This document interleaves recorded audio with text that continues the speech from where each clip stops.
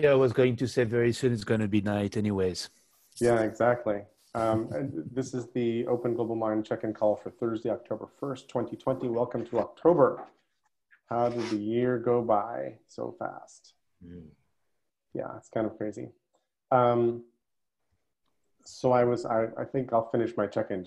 I gave a speech on Monday. The tech before actually doing the live Q&A was funky. It was just like in the scene from Broadcast News where Holly Hunter dives across the studio to jam a tape into a VCR, into a tape player for, to get something on the news. But it was fun, and the talk is up. I just put the link, and the Medium link does work. Thank you, Pete. And I'm going to post it on LinkedIn, post it in a bunch of other places. So we may shift this call an hour later, see how that works. I kind of like that by the time 8:30 is done, sort of in my day, we've done a call and they've got me excited and we're sort of running on stuff. So I do like that about them. So let's play with that. And then on Facebook, I had a thread a week and a half, 2 weeks ago about what do you call it when someone is accusing you of doing the actual thing that they're doing? And it was really interesting. It was very fruitful. A lot of people jumped in and contributed. Gaslighting is a good term for this. The big lie from Joseph Goebbels is good for this. Darvo is good for this, but nobody knows what Darvo means. So you can't just throw Darvo in conversation because it's too obscure. And I just, in the shower this morning, I thought of a term that I'm going to go back to that thread and sort of float it, but I wanted to float it here, which is flame throwing.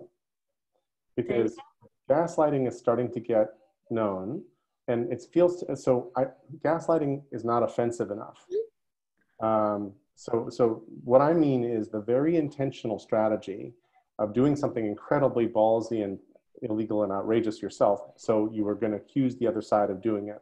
So the thread, I was in a conversation yesterday where it was made pretty clear to me that on the far right, there's a trope, a meme, that the 2016 election was not a peaceful transfer of power. It was a coup. Therefore, a coup is justified now at the 2020 election. And sorry to raise everybody's blood pressure right now.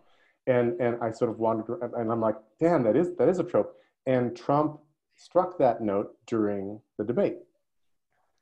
There was no peaceful transfer of power. That if you look, there's a clip where he says exactly that. So that this is a live thing. And to me, that's flame throwing. So I just want to say, later we can talk about it if you want, but just flame throwing seems to me to be an interesting moniker for an offensive rhetorical strategy that is in full-time use right now. And I need to figure out how to douse the flamethrowers, how to poke a hole in the tank or something. That would be incendiary. Incendiary, so, exactly. Yeah. Exactly. And projection was the other word that came up in the Facebook chat. The psychological forms of projection, which work, but they're also for me a little too passive. So incendiary is good, and I think that's sort of naturally where I got from flame throwing. Yeah, Reichstagging as a verb. What is it? Reichstagging. Reichstagging. Okay. Because it's got that tagging in it for memes, so. Well, there's also the false flag is a known thing. So This is different from false flag operation 2, right? Anyway, so enough for me to check in. Let me go through our humans on the call. How about let's start with Scott, Kevin, Luke. Hello, everyone. My video is not working today, but that's all right. So in my feeling outmatched by the big brains in this group, I still try to contribute every week as much as I can. But I understand humbly the depth that all of you go to, and it's really just an honor to be here. So the thought that came to mind this week was I was thinking about how we talk about ourselves, because that seems to be something that we've been interested in trying to corral a little bit. And the idea of a tree came up, which, is simple. But what happened was it came up because I was looking at the relationship between truth and trust. And what I found was that truth, trust, and tree all came from the root word deru, D-E-R-U, which is Old English. And it was just fascinating as I went down this path, because trust has this also, the thing that you preserve for someone else for the future.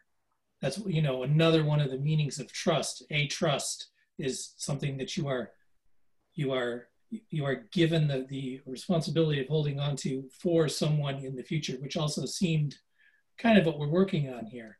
But it was just a fascinating little journey into the the etymology of truth, trust, and tree, and how it all came together, and how the roots, as Jerry, you were talking about, combining the old with the new. So we have the roots expressing themselves in the new leaves. And it just, I don't know, it made a lot of sense. And even went into the Greek side, where that deru was the root of dendrite, which, you know, of course, we've talked about that dendritic portion of what we do. So where's Judy? Where's Judy? Yeah, I thought I was looking for Judy, but I don't see her. But thank you. That's a great observation. So, Somebody's coughing somewhere. Thank you so much. So I hadn't realized that Luke was actually Romer. So sorry about that, Romer. You renamed yourself, and I'm like, oh, it's not a newbie. It's actually Romer. So let's go Kevin, then Romer, then Hamilton.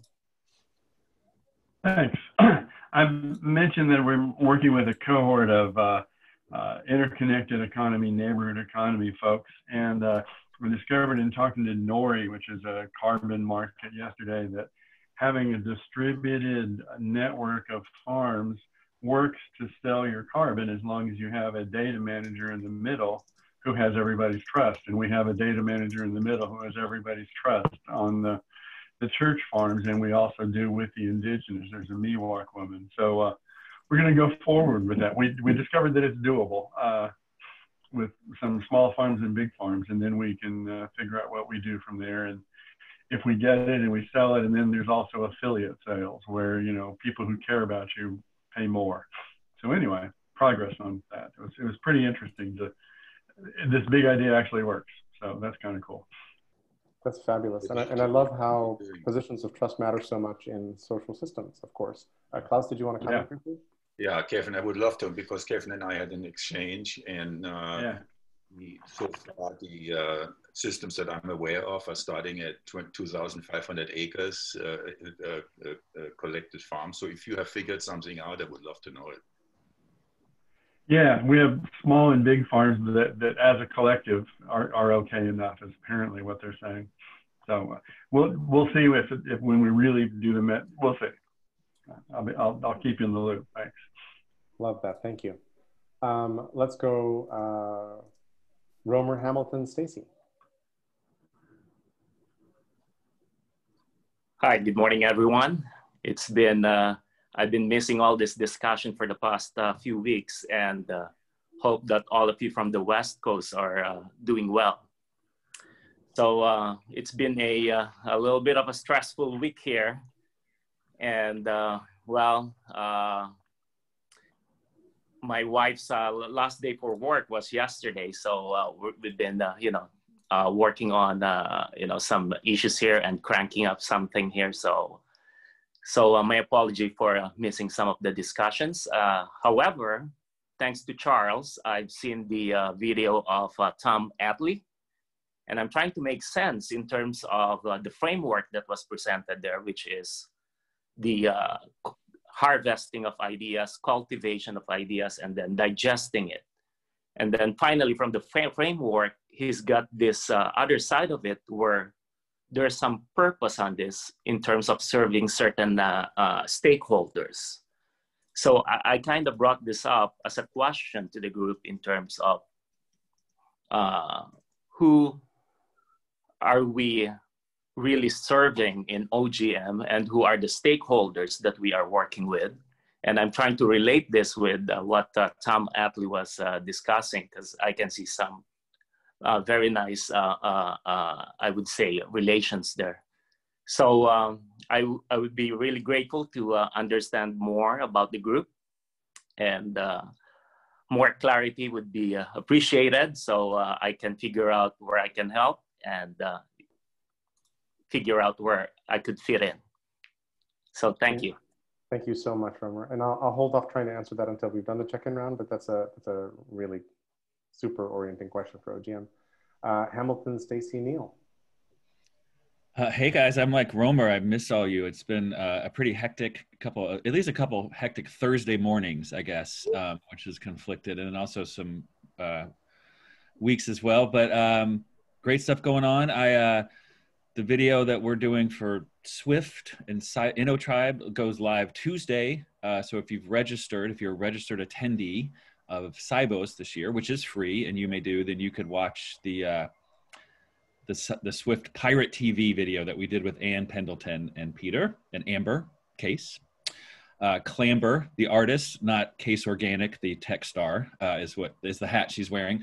So that's pretty cool.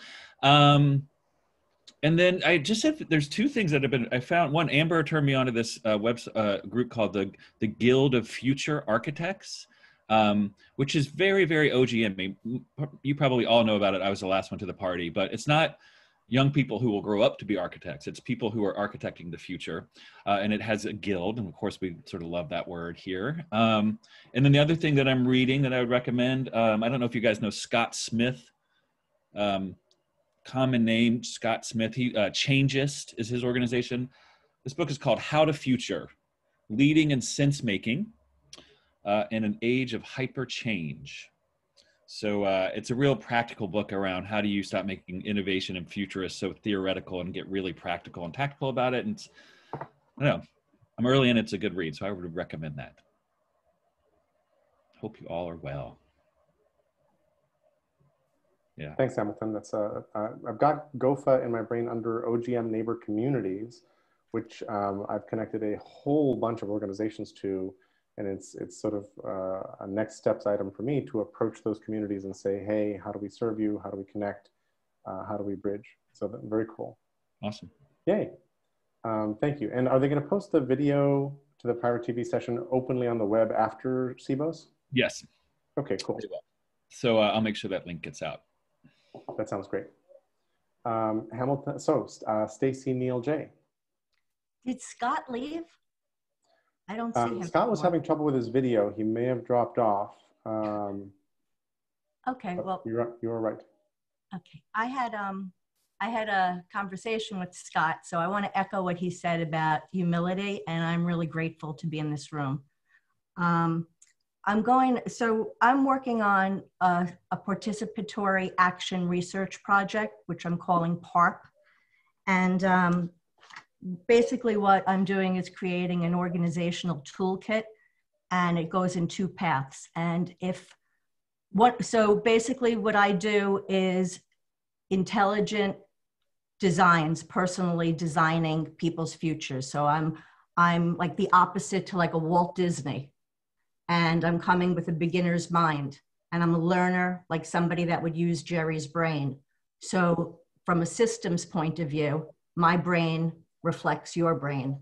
And so the process I developed for myself is to only use Facebook Messenger and Facebook, because that to me was my world. And coincidentally, or there are no accidents, the first thing I ever wrote was something called Through the Eyes of Facebook, what I learned about the world around, something like what I learned about myself and the world around me.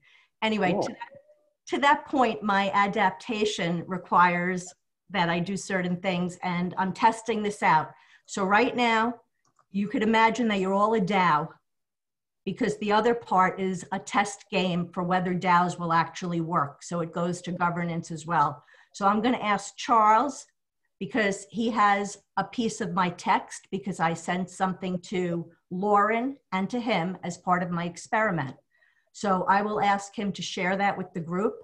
And I will also make a request of the whole group, again, part of my experiment.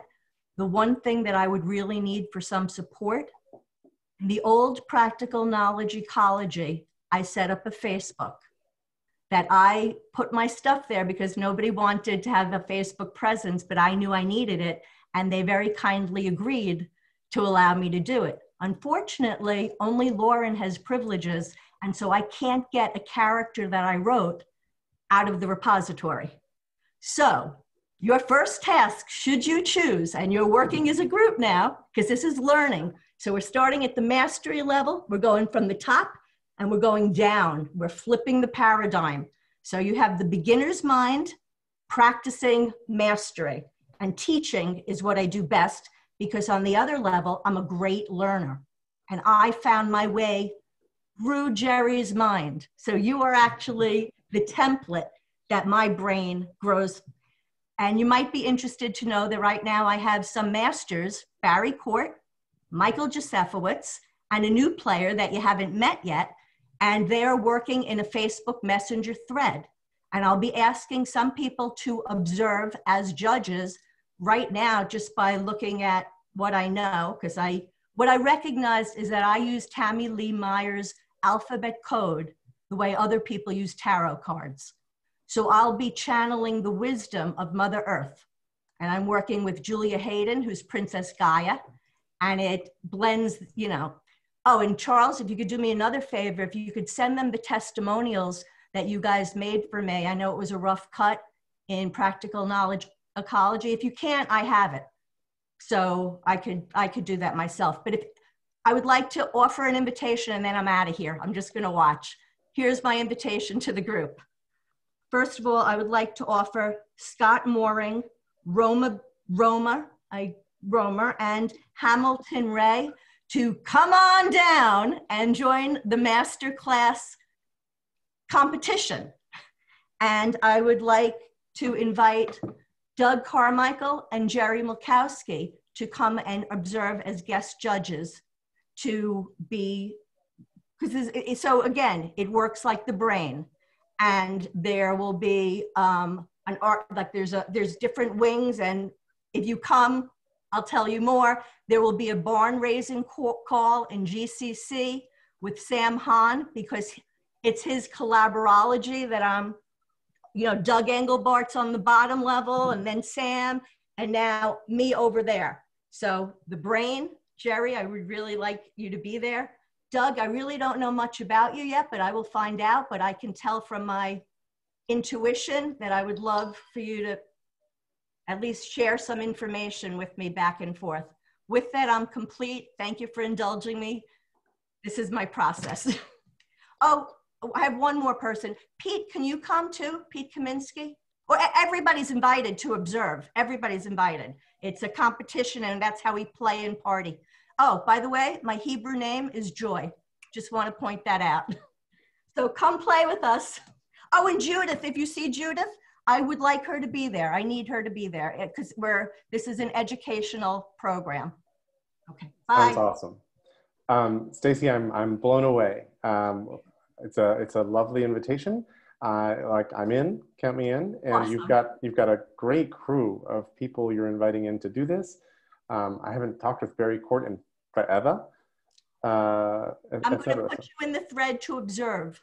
I told them I will, so I'll make that announcement. But I just, you know what? It's because of this work is really taxing on the body. So this is also a health kind of thing. So I'm trying to, like right now, my mouth is really dry. I want to teach self. So it's just a little bit of time so I could give everybody the proper attention and do it right. But we're going to do it together, and I make mistakes, but that's how there will be a lot of mistakes on purpose. And there'll be gambling and money and economics and all good stuff. Thank you. And this feels like a very integrative project. It feels like you're pulling from all different kinds of places that are super interesting. And I'm telling the stories of the generations before me. So just so you know, as a clue, I'm working above Oprah. Oprah is my mentor. Okay, bye. Cool, thank you. Listening now.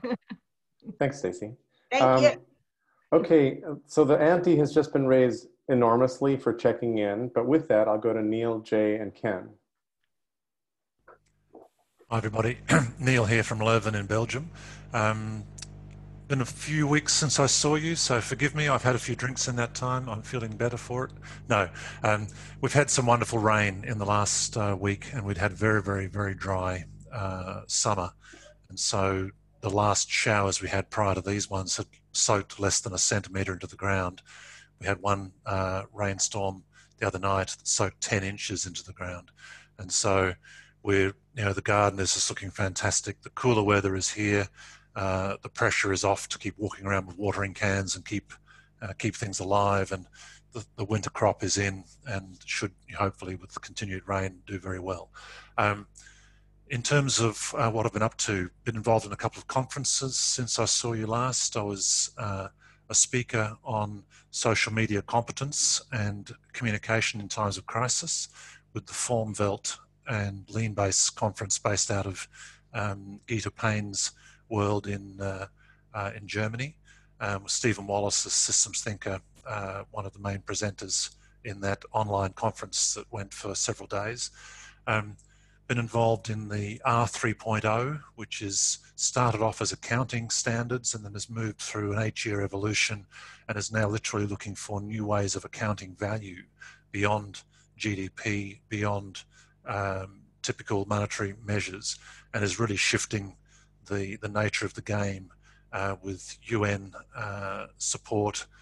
Still difficult to get funding because in all these cases where the more conscious are too far ahead of the current paradigm, very hard to be supported. But literally shifting the way in which we will be accounting during collapse. We're in social ecological collapse right now. And the question is, how do we keep doing what we're doing when we know it's not going to work? So that then leads into some major projects that I'm involved in. One, commercial in confidence, so I can't tell you the details, but potentially able to influence the culture of Europe at some point in the future. And part of my role there was to help shift the level of thinking from coordinating at level to, if this, then why not coordinate here? And the team I was talking with prior to the meeting with the consortium team were reticent to go that far because, oh, we daren't challenge the system.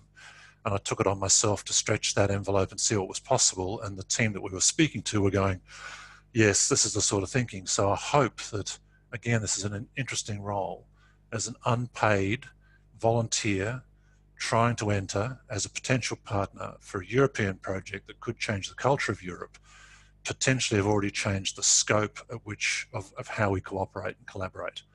And the level at which we do that. And this is a critical element because it links back a bit to what Stacey was saying about knowledge ecologies. And so Jerry has seen some of the connections I've been trying to make between Jerry, Michelle Bounds, George Poore around knowledge ecologies. And the challenge I see is that large knowledge commons like Online Global Mind, like Peer-to-Peer Wiki, are sitting there underutilized, having difficulty connecting with on-the-ground projects. I'm not being critical of anybody here, but what are the multiple alternative vehicles for different jurisdictions? How do we manage the commons in ways that maintains the commons, not just gives benefit to those that extract from the commons? So I've been playing with some diagrams, not as the expert, but to try and challenge the thinking around what does the model look like and what are the stocks and flows, and how do we put some rules onto those stocks and flows around contribution and distribution, because these are critical elements of how we value, what we value, and where we're going. And I'm finding the best way to do that is to attract people to a higher point of convergence rather than trying to converge at level. What if we were all aiming to change the culture of Europe to fit within a collapsing social ecology, right?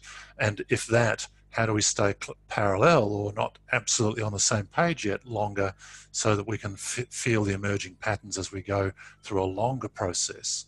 And in a conversation today with a professor of cultural heritage in Leuven, the connection there around how do we not just look at the cultural heritage of 600 years of university involvement in creating towns and cities in Europe.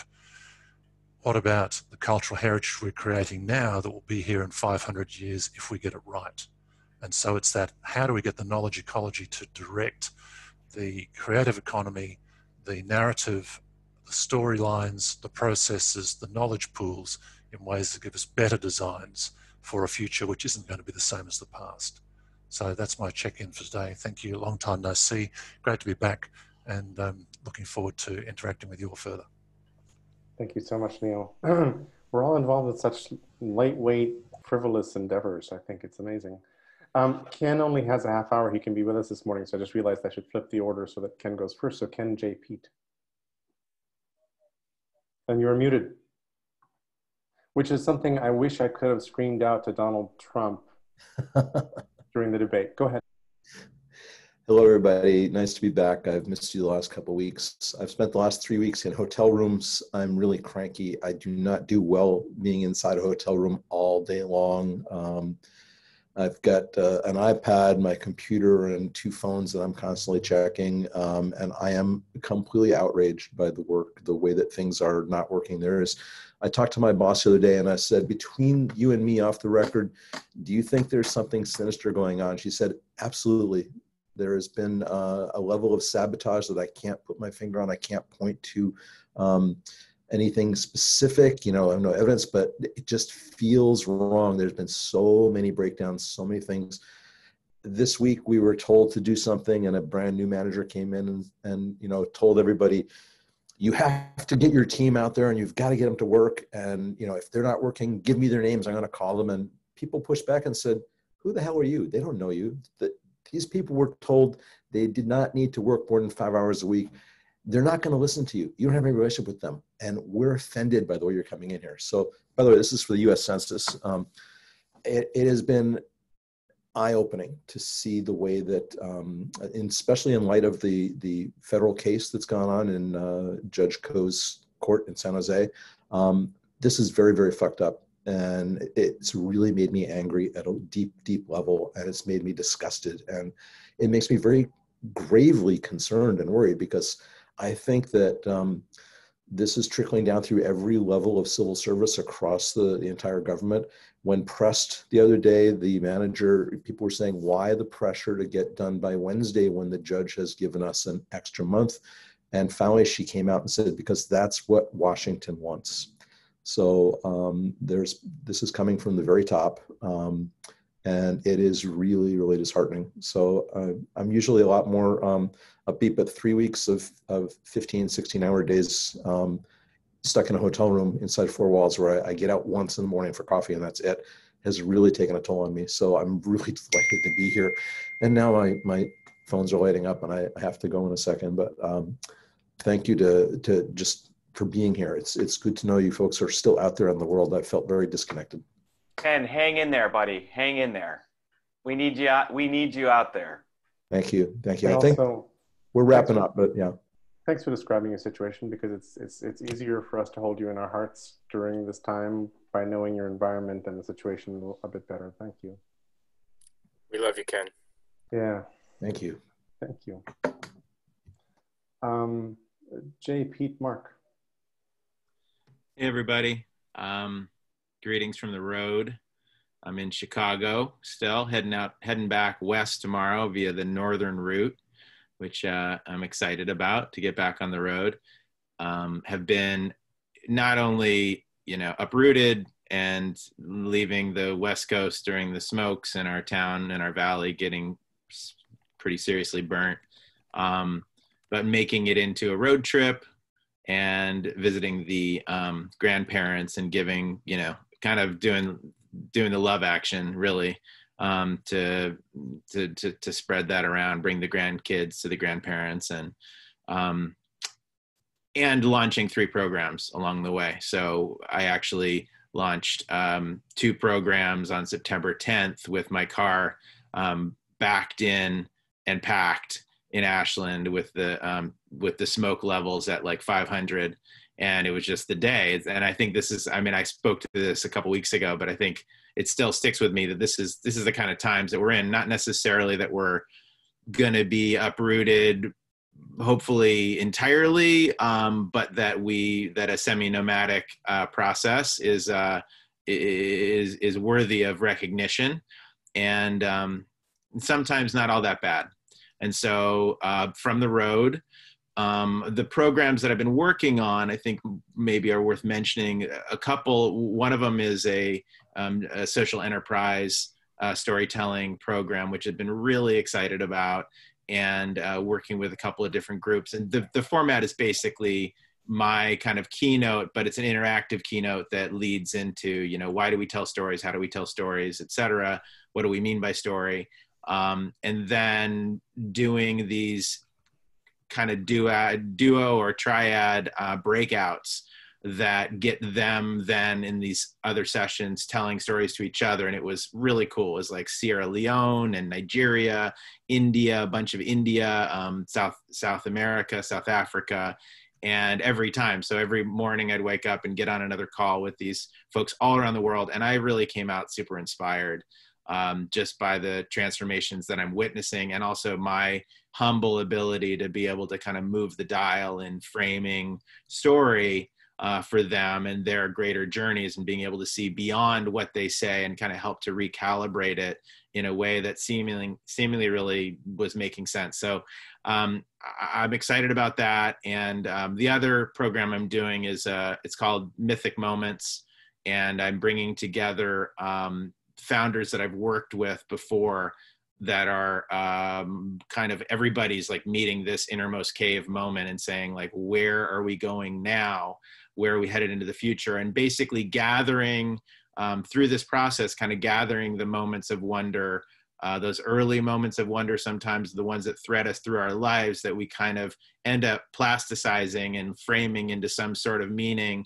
And then releasing that kind of frame and just gathering the wonder and gathering the struggle of the journeys we've already gone on, the innermost caves that we've already faced and the lessons we've pulled from it, and kind of weaving together to meet a story of today.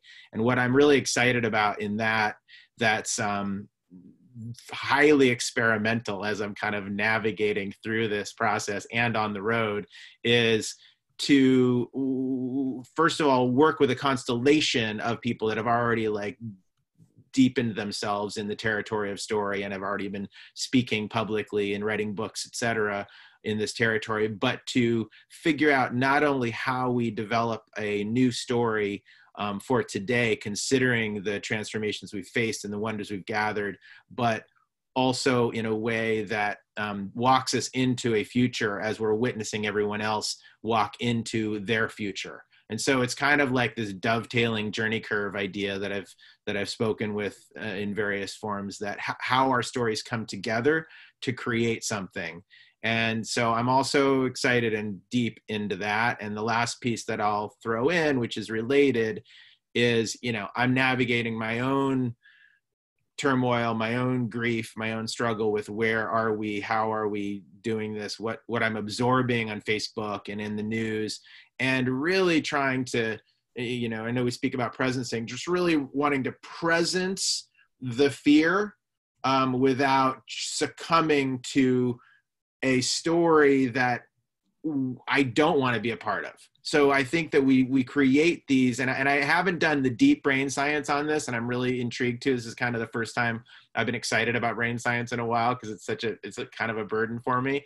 But why do we leverage these negative futures overwhelmingly, so we can try, I know we try to predict around futures, that's why we're gathering information and trying to like navigate through these stories, but why gather them and try to create such a terrible future when there's so much wonder that actually does exist? And how do we balance all of this in a way that can not only keep us stable, but enable some air to, you know, navigate and breathe in, so we can travel into a future and be present in a future that we want to. And I really appreciate, Neil, you talking about 500 years. I've been thinking a lot about 100 years. I really am intrigued by 100 years. How do we set a long course, give up ourselves in a way, and our, you know, and be present for what the power is today and walk into it. Thank you. Jay, thank you so much.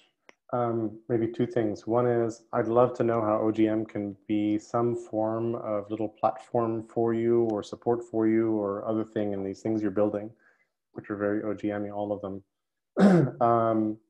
So let's think through that. And then the second thing is, I noted in the chat, several countries are offering, because tourism has gone down the crapper. So some nice places like Barbados and Bermuda and other countries are offering digital nomad visas, where it's like you go there and you can work and stay. It's not like a permanent residency visa, but you can stay for long periods of time. They just want you to work there and, you know, contribute to the economy and occupy some spaces that would formerly have been occupied by a tourist for 3 days. So stay for 6 months. And if Trump, for some crazy reason, squeaks through and wins this one, or if other chaos descends, I know, me too, Ham. April and I are going to avail ourselves of digital nomad visas for a while. One last part, it's a promotion. HipCamp is awesome. So HipCamp is a new app. It's kind of like the Airbnb without structure, and it's perfect for COVID. You travel and you just sign up, you read the reviews on these places and you sign up and you bring either your tent or you do glamping or whatever. But I really believe in the necessity for an intelligent network based on trust of place. And HipCamp is the best. I've been thinking about this for a long time, and HipCamp is the best run at it that I've seen. So just check it out. That's awesome. And Neil had a brief comment. Go ahead, Neil. Yeah, thanks for that, Jay. Just picking up one more thing I didn't mention, I've been involved with listening to Thomas Hubel's Collective Trauma conference, which is a series of amazing interviews and speakers. We've only seen a couple of days of that full. There's about 10 days of work, and we've purchased the set of the information for that. But the healing ancestral trauma, collective trauma, is a bit like what Jay was saying about, you know, going into the cave or coming out of the ancestral cave. But when Anne and I were talking about that, part of the journey is to heal the trauma from the past. The other is to heal the preemptive trauma from the closing window of opportunity, because we currently have impossible dreams of the future. The dreams that we have projecting the current into the future will not exist. So it's not about dystopia. It's how do we redirect the energies that will otherwise be spent doing things which are worthless because they won't get there.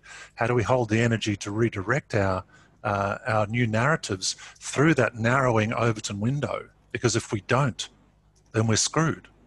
And so finding that capacity to find that gap through there, holding both the trauma of the past and avoiding the trauma of the future by redirecting, let's link into everything from OGM to education to consciousness to, it's all of those things. And that's part of where And Now What is going. Thank you. Sorry, too long. Oh, that's okay. And I agree with all you said. One tiny detail, I don't think the Overton window is narrowing. I think that's a different window you're talking about, a window of opportunities. Overton is the window of acceptable discourse, and that has been shredded by Trump, basically. So the Overton window is lying ragged and way too open now. Yeah, sorry, confusion, but in my case, stretching the boundaries of the conversation to include collapse is actually opening the Overton window to say there's a narrowing window of opportunity. So forgive me, I confused the two. Two different windows, but yeah. I like the application of the windows a lot. And part of what my speech was about on Monday, I was like, the title of the speech is "Trust is the Only Way Forward," because the other scenarios all suck. And so we need to figure out how to come back into the things you're describing so that we can paint good visions of our future and then just go build them, because the distance between reality and code right now is like pretty short, you know, and the distance between code and physical stuff in the world is a little bigger, but not necessarily that huge. So I think that's all super interesting stuff. And Charles, you wanted to jump in briefly? Thanks. Yeah, I was just that, Neil, what you were just sharing ties exactly into Tom Atlee, what Roma was referring to, and some of us here were involved in those conversations in regard to collective sense making, and also kind of seeing through the lens of what another associate of Tom's, as Martin Rausch, is called wise adaptation. So it connects with the Jem Bendell and deep adaptation, but there's a lot more to come. And actually, finally, it seems that Tom is coming around to blog about this stuff. So stay tuned for that. But yeah, more on that later. Thanks. Awesome, thank you. So let's go Mark, Judy, Klaus, Charles. Good morning or good evening for Charles and people in Europe. I never thought I would hear someone living in Belgium welcoming the rain. Yeah, right. I'm from Australia. We like rain there. Right. But in Belgium, I mean, I'm French, so we always have that joke about people in the north being wet all the time. But that's true that things change. I'm working on. And these two guys, yeah, I know I'm entertaining my image of a social anarchist, but they're great examples of resiliency. And no matter, how they perceived and what they've done in their lives and so forth, they stayed steady against all odds. And for that, they're examples. In terms of book for the future, so I'm going to drop that quickly, because when I do have my virtual background, I cannot show anything. So here, Our Story is the Future, that's by Nick Estes, who is a native historian. So I recommend that. I started it, I haven't finished it, but it's a great book. I've been contacted by an organization and I would love to have, would love to have you guys' opinion about it. And I joined in without thinking twice, because the framing of the issue was so appealing to me. So it's called No Deal for Nature. And the website is nodealfornature.org. Which fights against the push to put aside 30% of nature for conservation. And said like this, it doesn't make much sense, right? But it says that instead we should respect indigenous people's rights. And if these rights are enforced, then we don't need to set aside 30% of nature, since they occupy about that much of terrestrial land and have rights over that. So I would love to have you guys feedback and what you think of this approach. I don't know how familiar all of you are with that push to set aside 30% of. I had not heard of the New Deal for Nature. So No Deal for Nature is like twice removed, stuff I wasn't familiar with. And it sounds really interesting briefly, because I'm a big believer that humans who know what they're doing are good for nature. So we should live on the land and do good things for it. And someone recently had suggested, what if we take all the national parks and turn them over to all the Native American populations? Because we've shoved them off basically into the worst corners of the country. They have the crappiest pieces of real estate, because that's all that was left when we stole the rest. And so what if we just gave them all the national parks and turned over their shepherding, et cetera, right? So things like that. So I love this idea. Yeah, and that's definitely something that I've been pushing. I mean, I've been saying, in every conversation that I have, feel it's kind of bizarre. It's not bizarre, but it is, because it's coming like such at a late point in time that, like for instance, in California, we're starting to allow Native Americans to do controlled burn. But there's something that they've done, they've been banned to do since the late 19th century, that early. I think that they was completely banned in 1920, somewhere around that. So it's causing absolutely, I mean, it's wreaking havoc the North right now. I want also to remind all of us that our democracy here in the United States has been designed for white people, right? So it's not like any democracy in the world. A democracy, it's more like a republic in France, has been designed for French. It's a big difference in terms of approach and vision and views.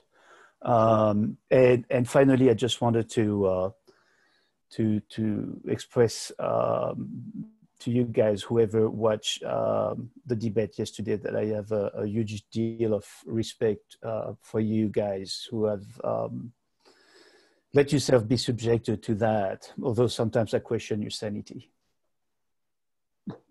Agreed. Totally agree. Let's go Judy, Klaus, Charles, Doug, Matt. That's our...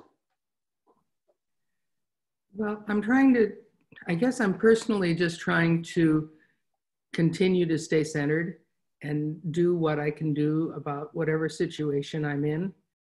It feels like the right thing to do, and it fits with my basic framework of life.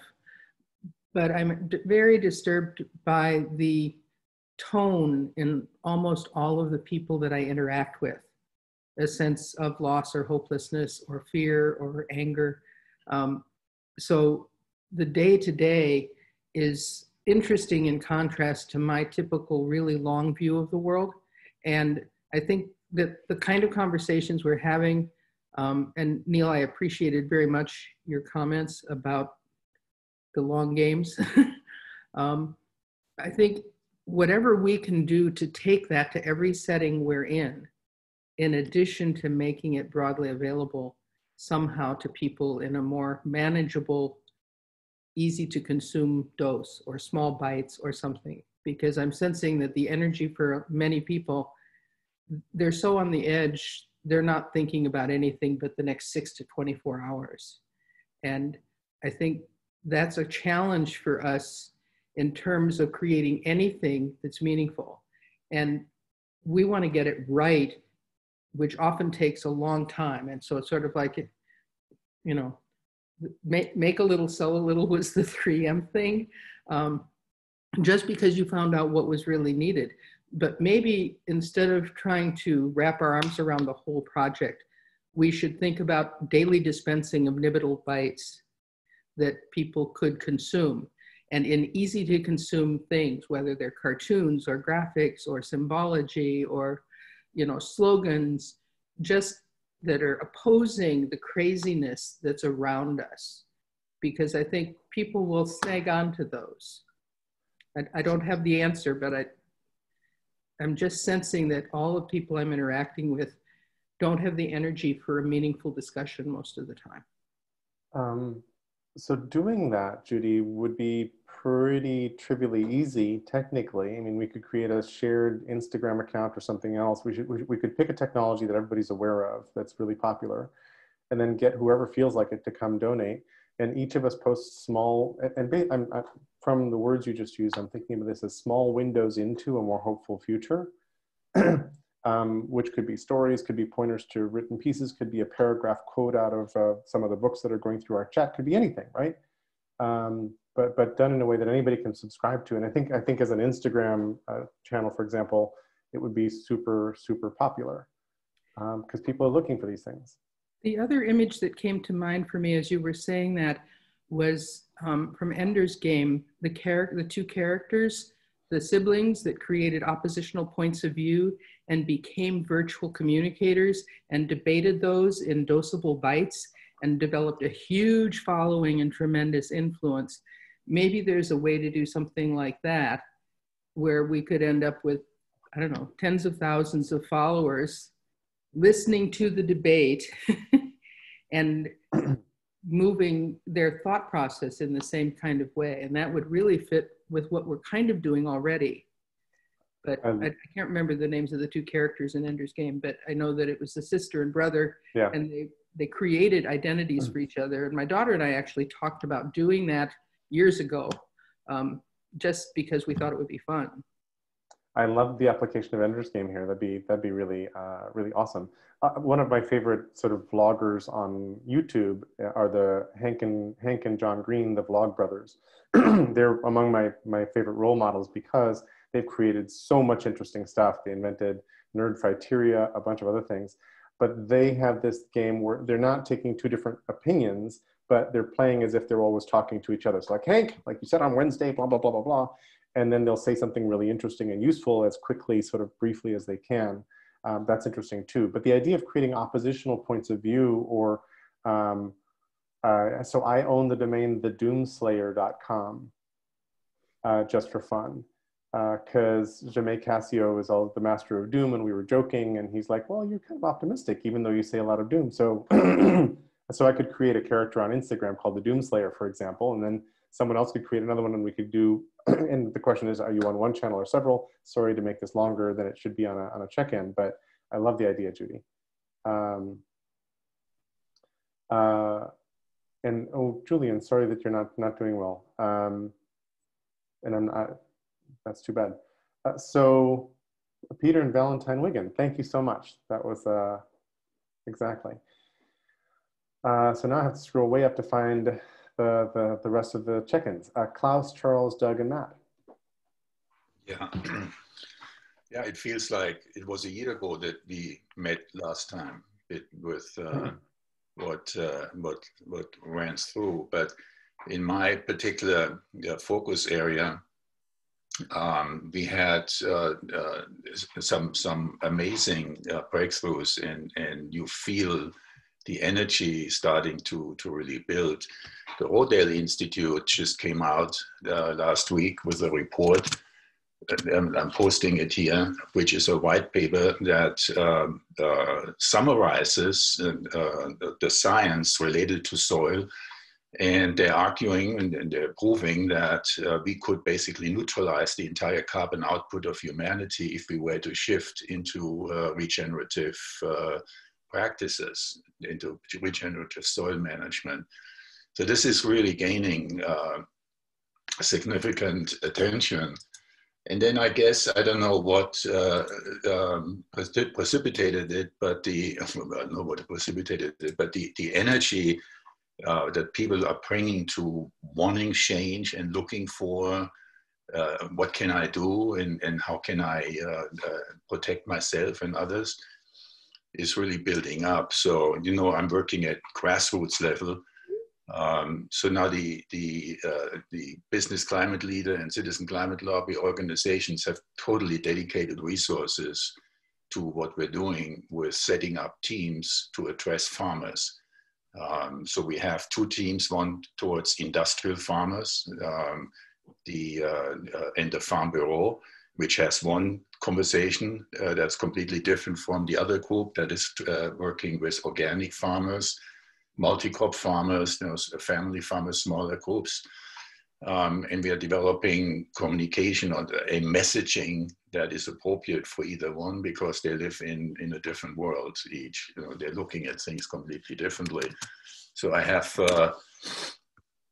we have advanced, this is the storyline now, it's about 80% complete now. I mean, I've posted, you know, it took a couple of weeks to get to where it is now. But we have a storyline laid out, and we are adapting that storyline now to different segments of people we're talking with. I mean, this is also now happening in Congress. You know, we have several, I mean, a growing list of legislators who are beginning to understand that this is the only way forward, really, to get us through, you know, this transition into a new future here.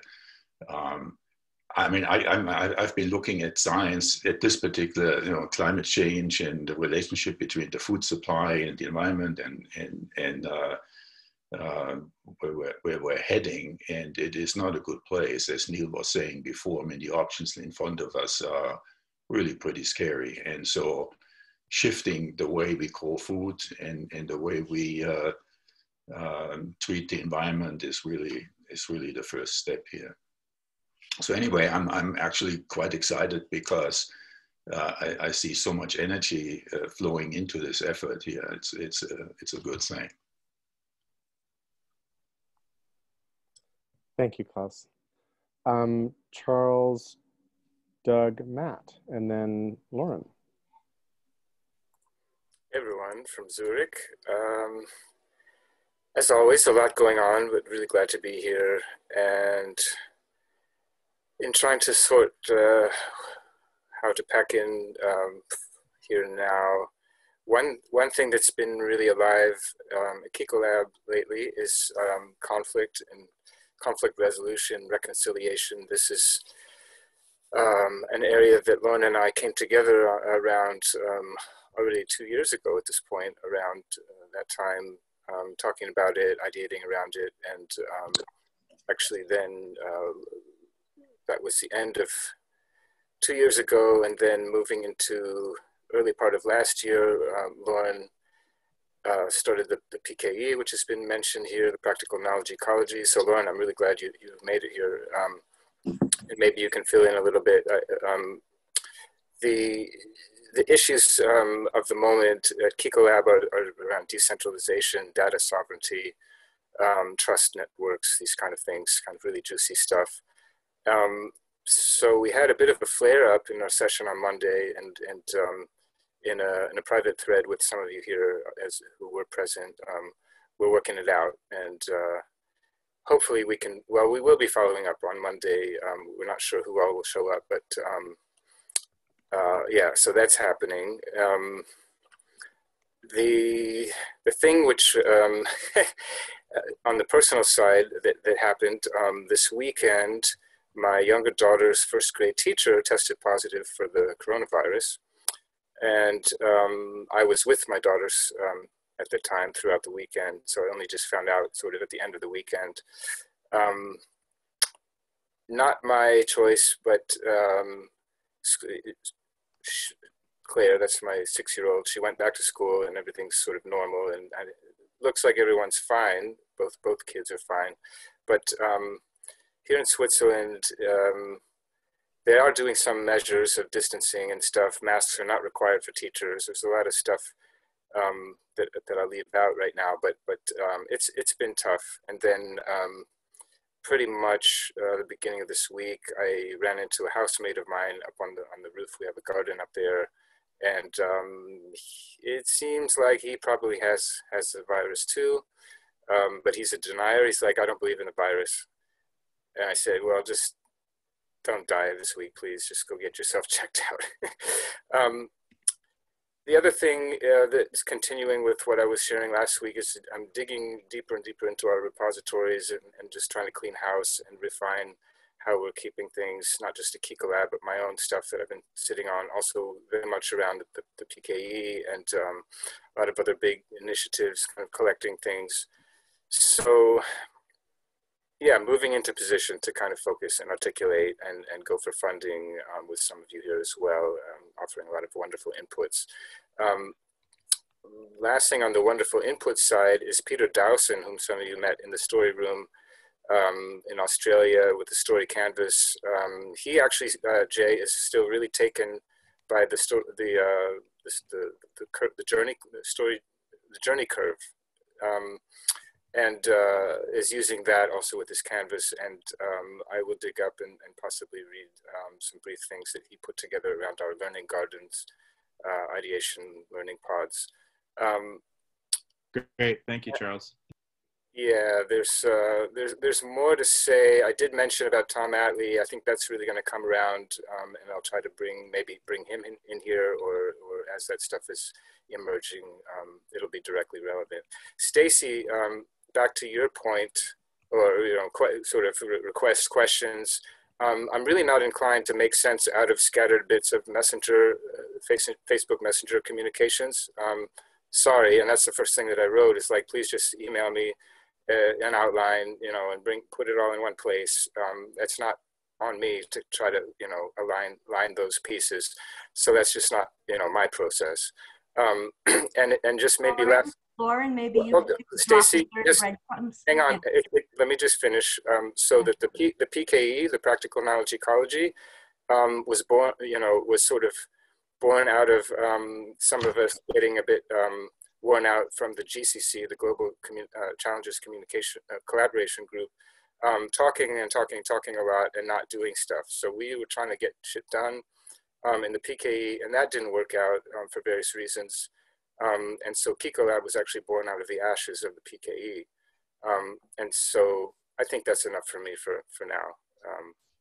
Thanks. Great to be here. Thanks, Charles.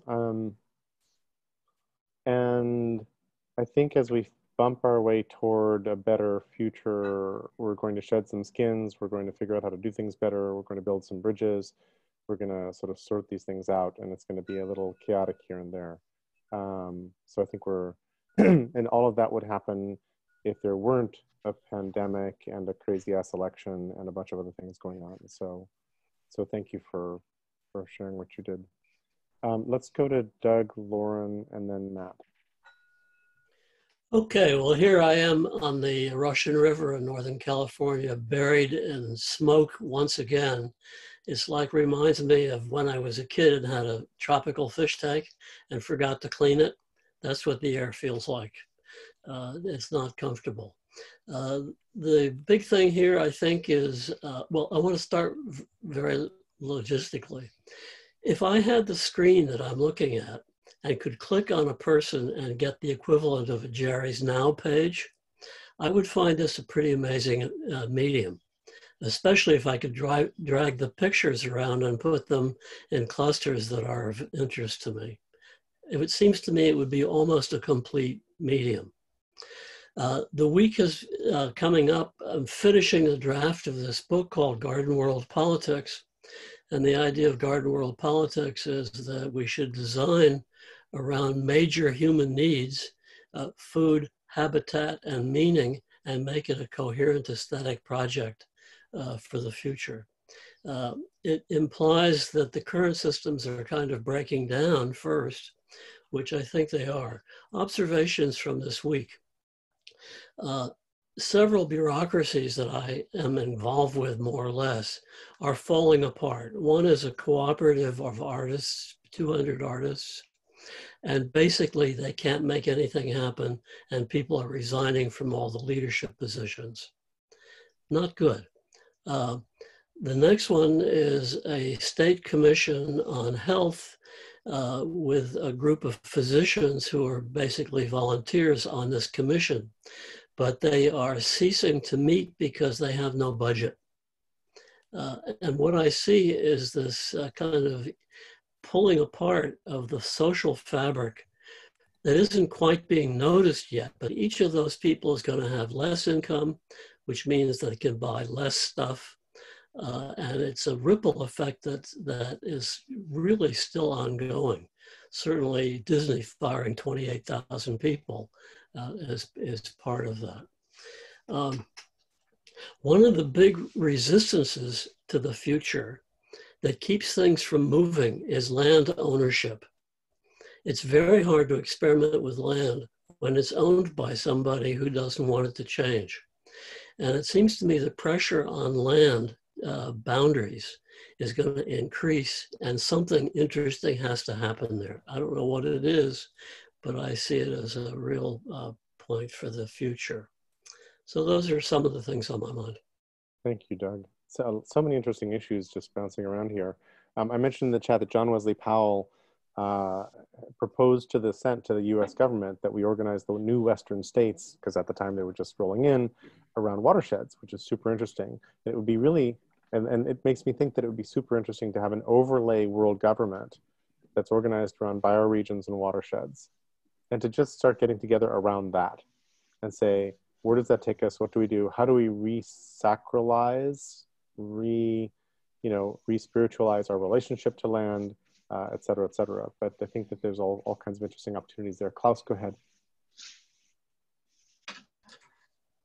Yeah, Doug, the issue of land management, what the Growing Climate Solutions Act is working on to do is to actually pay people to sequester carbon into the soil on a per ton basis.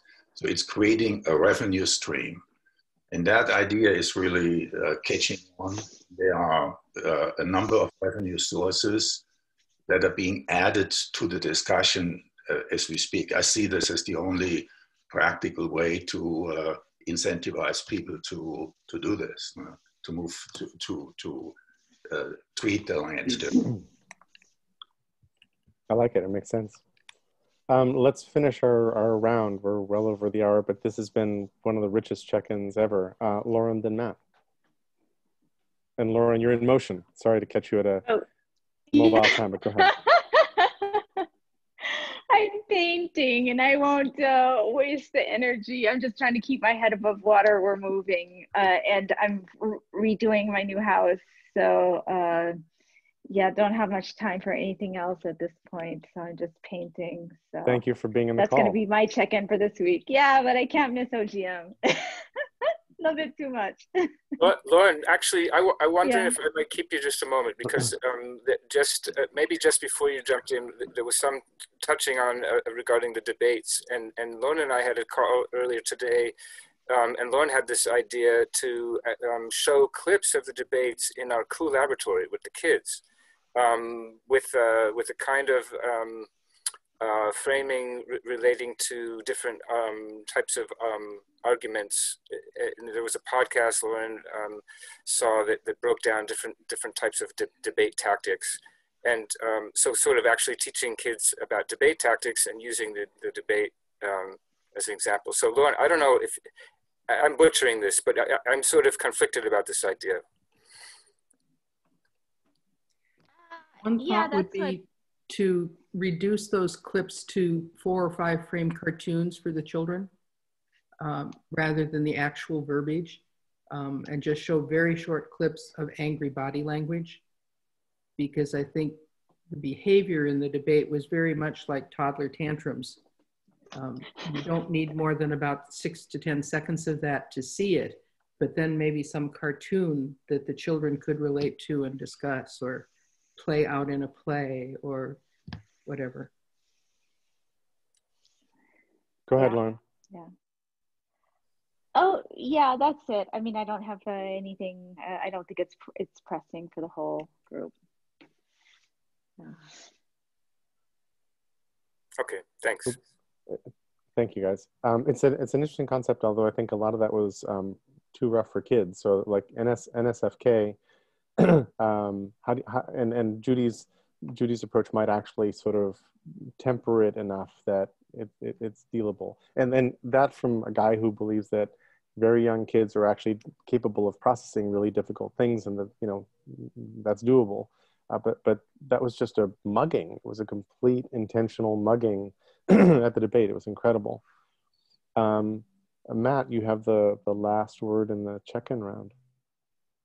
Maybe I just start with the debates and say that my 15-year-old daughter asked me if I were watching them, and then we talked about it the day after, and she was very insightful in her comments and thoughts about them. I just thought it was really interesting, and she's now engaged, and we're going to watch the next debates together. And this is from a kid who, you know, wasn't necessarily fully engaged in those things. So maybe that's a good, you know, some goodness out of what's coming, right? I've been, based on Doug's advice, I've been reading Bruno Latour, Down to Earth, and it's an incredibly important book. It's also an incredibly difficult book to get your head around, right? And part of the things that I really appreciate about it is he doesn't collapse to vilifying kind of some of the Trumpian ideas, right? He definitely talks about them as being a challenge, but he tries to put them into context of why we've gotten to where we are. And part of it is that we've been living in a world where we've been fighting against two different versions of utopia, right? The utopia of the indigenous, where we're all go back to the land and, you know, we live in communes and everything is harmonious and, you know, very local, right? And the utopia of a global world, right? And each of those global and local also have a sort of a dystopian view of them. And what ended up happening in all of that was the fact that that neither of them will work. You know, we've been running these experiments with human civilization now for a very long time. And I think what we're realizing is the epoch that we're on right now, and this experiment that we've been doing as a human race, you know, both directions are failed. And you can see where they're going. And part of it is in those in both of those directions, we have further distanced ourselves from the natural world, right? We see everything from afar, if you will.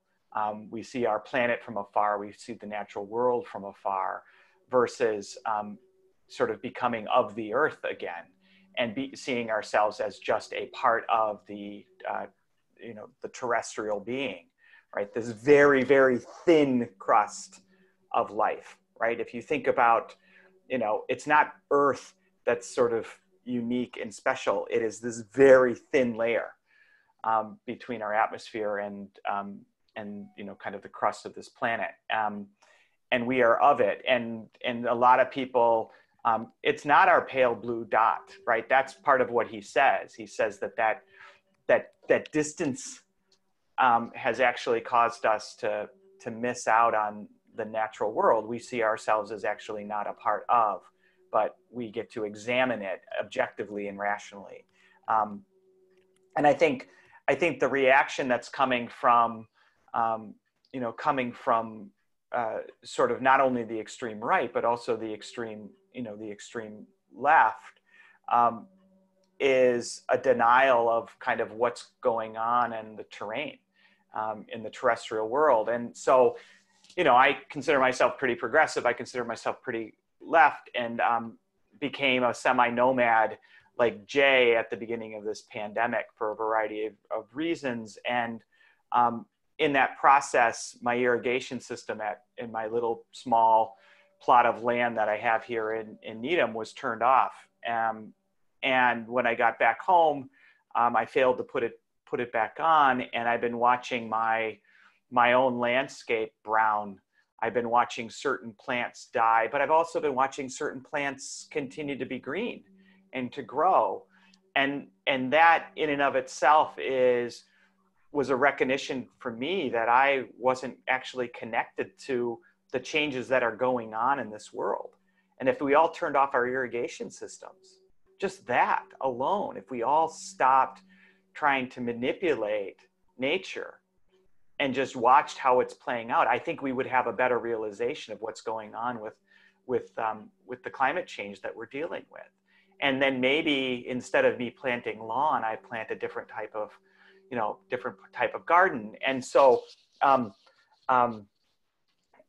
it leads me down to this path, which is I've been talking a lot about these things now to a lot of different people.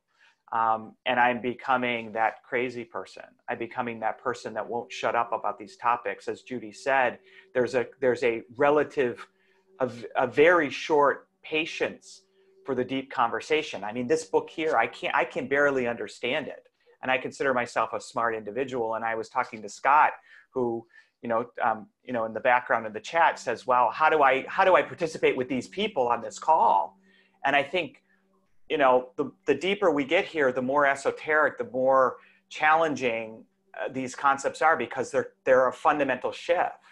And I think that's the challenge. The challenge is the left, the right, the wrong, globalism, localism, all the metaphors, all the things we've lived by, all of these defining concepts have to be shed.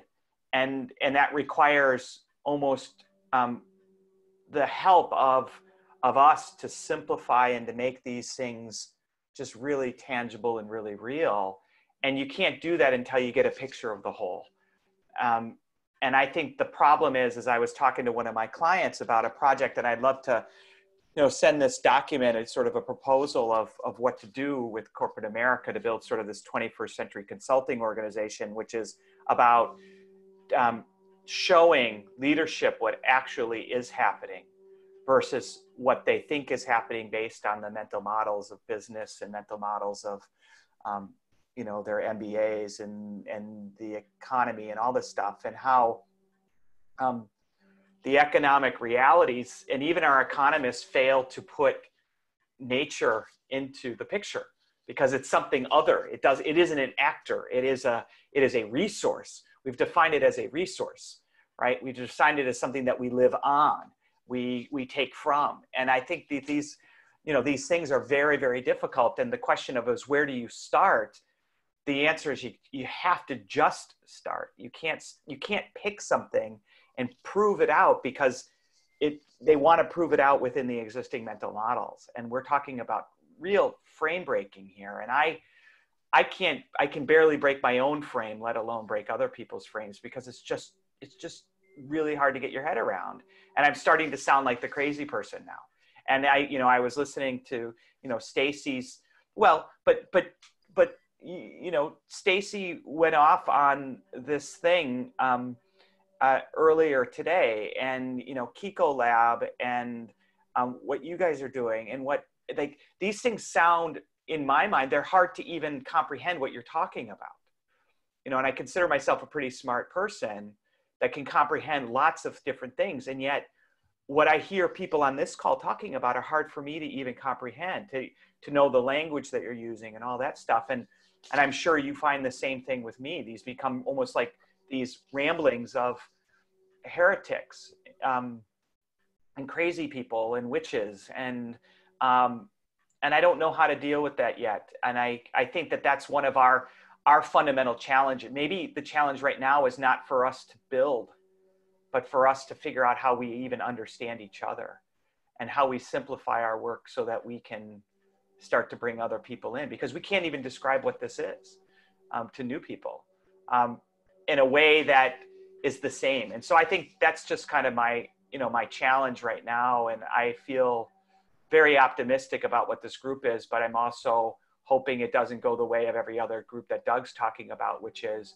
because we don't have access to resource, right? To the money, to the capital, to the time, to the space to really work this. If we were a startup, we would be here every day, every hour, and we'd be working this, but we're, still cobbling together Thursday mornings and then discourse. So Jerry, I see your pushback, and I'm not trying to be negative. I'm just trying to challenge us to step back and to figure out a way to turn the complexity of a book like this into some sort of simplicity that works for us being able to motivate others. Matt, thank you. Let me go to Stacy and Charles for comments. Yeah, I just want to say that that's sort of what I'm addressing is Sam Hahn's Smart People Problems. Okay, so he's under me too. And so, Charles, I'm sorry that you took it as a flare-up, because the reason that I write my things out in text is because I'm an intelligent adaptation personal designer. So I'm designing personally, I'm custom designing for every person. And everybody that I work with, we're going to have a one-on-one session. That's how I develop the templates for the toolkit, the organizational toolkit that we're going to sell. And practical knowledge ecology, I'm on top of that, because that's where I learned a lot. And it didn't work. And I know why it didn't work. And unfortunately, I was really hurt by that. And I had to heal from that. And I've healed. And I bring with me the wisdom of the mother.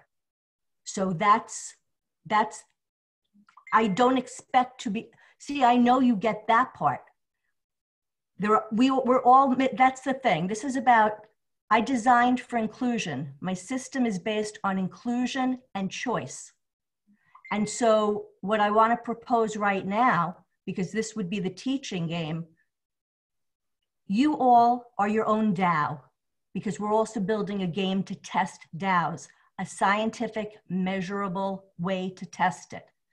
And the way I've taken all the good things in the world, and instead of throwing them away, I just want to shift them. And that's a feminine shift. And that's why I would love Judy to be on a team with me and Lauren, one triangle. And Lauren, I had shown you stuff last year. I don't know what you remember about it and what's there or not. The only reason that I brought it up on the call, Charles, is because that's the breadcrumb that I'm leaving. So while I'm gone, since I can't do everything because I'll be sick, I'm like the mother. I'm toxic. I'm sick. You guys pissed all over me. I can't take it anymore. I'm gonna throw up. So the name of my program, and it's a comprehensive, there's healing, there's arts. The project started with the question. It's always about the question. What would an economy designed to support cultural creatives look like? This is my seed. All I want to do is perfect my seed, because I know if I have the perfect seed, I can leave that creation and I can go off and build new dreams. In practical knowledge ecology, I left the story of Anastasia. That's me telling in one mode, story form. My work is spread all over Facebook. And this project, the reason it's a reality show concept, it's a hybrid. I've taken all the things that work. We're all upset. Many of us are upset about Trump. Trump, right now I have a team, the one that Jerry and Doug have been invited to oversee, and that's Michael Josefowitz. And by the way, we'll be giving tours. We're setting this up like an academic institution, so there are 3 tracks. Lauren, I'm glad you came on. I really want you there. But part of the golden rule for the new paradigm, there's only one rule. The golden rule is you cannot do anything that you don't want to do. If you do anything that you don't want to do, and you can have your own reasons for wanting it, that's between you and yourself. If you do anything you don't want to do, we all lose. That's the feat. All I want to do is, this is my creation, my story. Everybody has a story. I bring with me the women from generations before me. This is an intergenerational learning approach. I want us all to win, and I want us to do it our way and each have our own story. It's all about separating the people, and I could do that. And I would like to prove it using One Global Mind. You're going to be your own DAO, And the first challenge I have, and I would ask Judith, Lauren, Charles, and me to work together in the first 4-sided figure. That's where our idea is going to stem.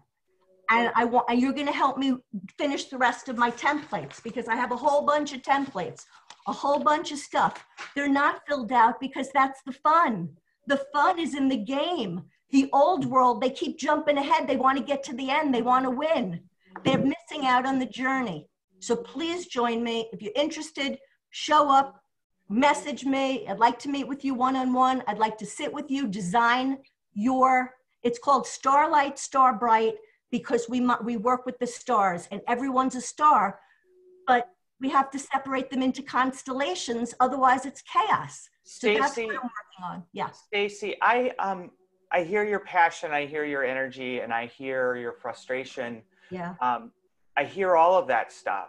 I also hear, sort of the words and the invitation. What I don't know is I don't understand what you're talking about. I know. Right? I'm confused, and I fear that when we get to this place, myself included, that it almost becomes incomprehensible to other people, and so then we're shut out from that world. And so, because you're on this call, I give the patience to try to understand. But if we weren't in this kind of intimacy that's been brought up by Open Global Mind, I wouldn't give you a second thought. I would sort of move on from the heresy. That would be good. That would be a good thing. So, but tell me, but I don't understand. So, and I don't mean that in just a Matt Stacy thing. I mean that with all of us, right? I mean, with Neil, we had conversations, and Charles, we've had conversations, and Lauren, I just like, what is the shape of things? It's hard to penetrate. So let me step in for just a second, because we're at 90 minutes, which is a long call. And I wanted to get to Romer's excellent question, which we're probably not going to get to this call, but I'd like to start next call with. And I just want to offer 2 things, which is OGM I describe it as a container because it's meant to hold experiments like what Stacy's describing. And Stacy, this is the first time hearing about the nexus of things that you're working on. I will approach it with a completely open mind, and I will give you feedback about my own responses to the invitation, the process, what goes on, and so forth. what you've been getting some on the call here from people who've experienced what you've been doing more. But I think that one of the best things that OGM could do is to help one another find the best expression of these experiments, because somewhere in these experiments lies the next communications medium and the next way we all figure out how to understand each other and how to make sense of the world together. And it's going to be uncomfortable up front. It's going to be, some pieces of the next one are not going to feel like books and magazines and web blogs and tweets. And thank God for that. Like I am praying that our next world for how we connect with each other and get to some interesting, better place together doesn't smell like Twitter, Tumblr, Instagram, and Facebook. But that's what we're stuck with right now for the basis for experimenting. So it's really interesting that you just went all in on Facebook and said like, well, all right, we're all trapped on Facebook. Let's use that to try to seed this. So I will approach it that way. For all the bad stuff that Facebook has done to us and for us, I totally agree. So let me pass it to Charles, and let's have just a couple comments and then go out of this call and sit with this, and I will enter your offer, Stacy, and see how that goes. Go ahead, Charles. There's a bunch there, and I'll try to be brief. There's a whole lot on the table right now, and I totally understand. So Lauren and I and the PKE group were sort of implicated and accused just now, so I should respond somehow. One thing is, and there's a long history to all this, and it's really not for now, but it's all there, and I have it all extremely well documented. It's like unbelievable, the repository there. And I was able to call up immediately, Stacy, the story that you mentioned, and I sent it to you privately here in the Zoom chat in several parts. Privately. I want to share. We're collaborating. Okay, that's up to you. Okay, now it's in several pieces because it was too long to go in a single Zoom message. So now you can piece it together like you were asking me to do in Facebook Messenger. So anyway, it's there for you, no problem. It was quick and easy to find because I saved it because it was really good. I saved it from last year. Okay, and I could call it up immediately, because we all need to be responsible for keeping track of what's important. We can't leave it in the hands of Facebook. You know, too bad. But and just one more comment in regard to the Kiko Lab. Matt, you were still confused, and we're still a bit confused. We're kind of making it up as we go along. In terms of the languaging and how we can possibly articulate it, we're getting better, and we're building, and there is rapid learning happening, and also in regard to some of the stories around the learning gardens and so forth. But Kiko Lab at large, the collaboratory as a peer-based innovation incubator, it's wild and woolly, and it's messy, and the language doesn't exist just to kind of put it in a handy package for newbies. It's not like that, and we need to actually combine and co-create the language and new language. This is what we're doing, and this is really the hard work. And then just the last thing is the question of really who's the audience, and even the smart people in the room and others in our circles. We're still trying to come together and figure this out, and then from there, this isn't really for everyone, in my view. Not yet, not right now. So anyway, there's a lot more, but yeah, and I don't think confusion is a bad thing, right? I think we're sense making here, and we're making sense of each other's sense making, and I think what I want to just maybe advocate for is that we are fair with each other about when we don't understand, that we take the time to explain that we don't understand so that we can ultimately understand. And I find that a lot of times people just, if they don't understand, they disengage. And I think that's the opposite of where we need to be. We need to be engaged in the tension, in the misunderstanding, and it's in the words misunderstood that we actually will be creative together, right? At least that's my belief. So confusion is a good thing only if we move through it toward a better understanding of each other. I would just add, I mean, for us, at least from my side, I think, you know, understanding and all the kind of discourse, that's great and that's necessary. And that's the core, the basis to kind of go from there into action, into actually doing stuff, building stuff, even if it's messy, even if it's not, you know, ready, you know, just making it more tangible and concrete and practical. Back to that practical knowledge ecology, but where's the practical part in the understanding? Well, that's useful, but what are you going to do with that? Let's find our way through these different projects and different methods to something that actually works. Pete, did you want to jump in? Okay, I thought I saw you. Justin, jump in. Klaus, go ahead.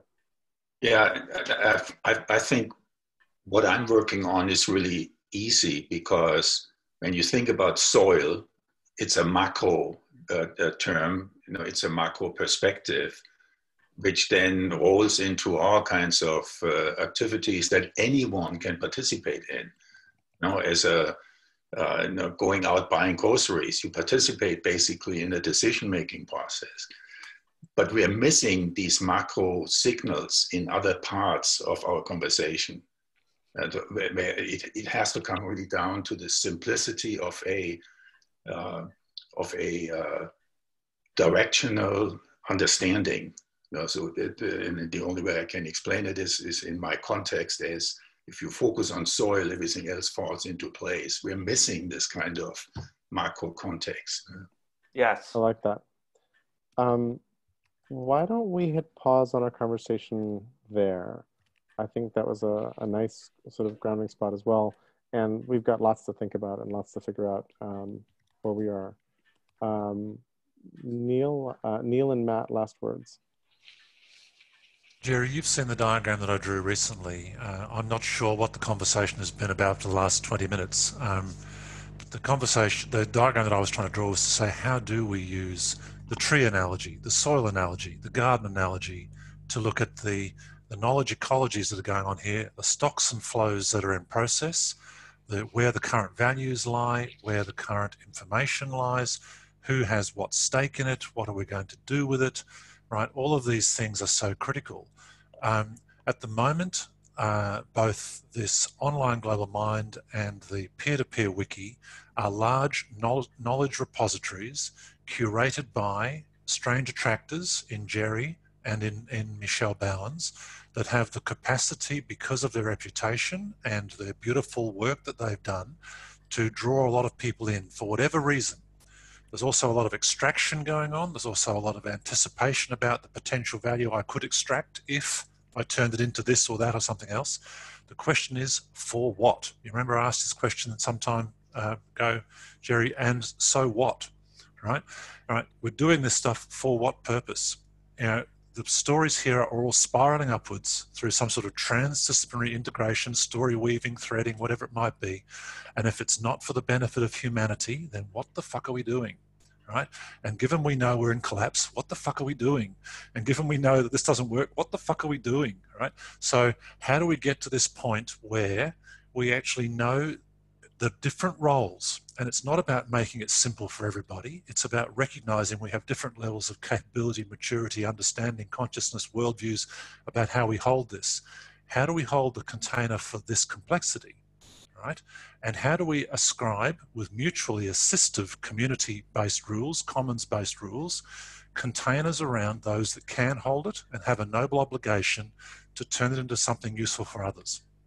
And how do we somehow get return on investment for the maintenance of both the assets, the stocks, and the flows? Because unless we can change the way we're doing this stuff, we're screwed. And so we're sitting here on a couple of big opportunities, like big libraries, but if nobody has a key, nothing happens, right? I saw the wonderful documentary recently on the library people in Sarajevo that saved over 10,000 rare manuscripts by going through sniper fire during war, because they knew that was what was needed, right? And so these are the cultural seeds of the past that need to be kept for the future, because these are the things we've learned from in our evolution and our civilization. How do we preserve that seed bank? Now, Online Global Mind might already be that seed bank, but where's the soil to plant it in? Who's going to tend the trees? how do we make sure the water comes at the right time? How do we bring in the right amount of humus? How do we not kill things? How do we recognize between a weed and a productive plant, and that sometimes they're both at the same time? So to me, this is a knowledge ecology that we could be creating. It's not about how do we force it into one direction or the other, but how do we mutually respect and honor the different skills, the different and diverse functional elements of this ecology. And so that's the diagram I've got. I was going to share screens, but I can't at the moment, but I'd love to share that with the group, and I'm looking for the best way to do that, because I don't think this Zoom call is the right place to do that. How do we bring that sort of nucleus around which we can start to put some values into? Because unless we have some sort of common governance, I can't see this moving. And it's the same thing with peer-to-peer. Yeah, Neil, maybe just, I know Jerry had to drop off, but we talked about a few weeks back about having an extended design conversation about these things. And I think it's time. And I've shirked my responsibility of getting it organized. You know, we tried to put something out there asking what the objectives are. I think the objective is pretty simple. I think the objective is, you know, we need to design the soil, you know, metaphorically speaking, or the architectures for which people can participate and feel good about their participation, and we're creating value. So my proposal is that 2 weeks from today, on Thursday the 15th, and we can start earlier if we need to for people who are in European time. We have to think about California, but let's do an all-day session. Let's give ourselves the space and time to actually move beyond check-in into, you know, a design conversation. I don't know how people feel about that. That week is on holiday with the kids, says Charles. We gotta find a date. And I don't know how far out we want to go. It feels like something. So what works for people in terms of a date? Do we want to go ahead with the 15th? Do we want to, do we want to pick like October 29th, right before Halloween? Do we want to pick, let's just pick a date. I think that's the first order of business. And since you guys had the patience of staying on the call, what do people can say? I'd like to do it after the 15th. I would definitely like to do that. Sorry, Lauren. Does the 29th work for people? Yeah. October 29th. Okay, what is our start time? And what is our end time? As early as possible. West Coast people, what's the earliest you guys are willing to jump in here? 7 o'clock is pretty early. What time? I mean, 7 o'clock our time, West Coast time, that's pretty early. 7 o'clock. And so what is that 7 o'clock for those of you in Switzerland and in Belgium? Oh, it's nice. It's 4 o'clock in the afternoon. Okay. Can you guys, and how many hours can you guys give? I'm currently free all day 29th, Thursday 29th. Okay. So we're going to do Thursday the 29th. We're going to start at 7 o'clock West Coast American US time. And we're going to go for, can we do 5 hours? What time is that for us, Charles? It's 4 to 9. 4 to 9. 4 to 9, yep, can do that. It's good. Okay. I'm sorry, what day is that? Did you say Thursday or Saturday? Thursday. Thursday. Okay. Okay. Thursday the 29th. Thursday the 29th. I will take the responsibility of designing the session. I may reach out to some of you guys to help. I know Jay, you threw some things in there, and Neil, you threw some things in there. So we'll work that. And the goal here is for us to put some shape around how we will work together, and what we need to build and what we need to do, and to create room for all the projects, but also to create the infrastructure for these projects to begin to make sense in context. All right. Okay. All right, guys. Thank you. And love you all. Be safe, and we'll see you next Thursday. Yeah. Thanks, everybody. And yeah, I think it's interesting to see the dynamics. swirling and spiraling upwards, let's hope. And it's how we weave those threads together that's going to create a pattern that's worth looking at. Yep. Cool. Take care. All right. Great day, all. Hey, Neil, will you just hang up for a second?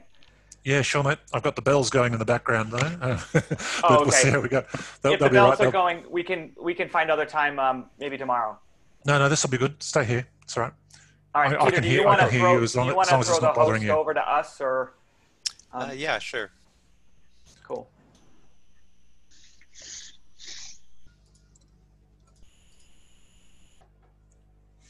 Neil, can I get your email? Yeah, sure, Judith. Let me write it down here for you. Thanks.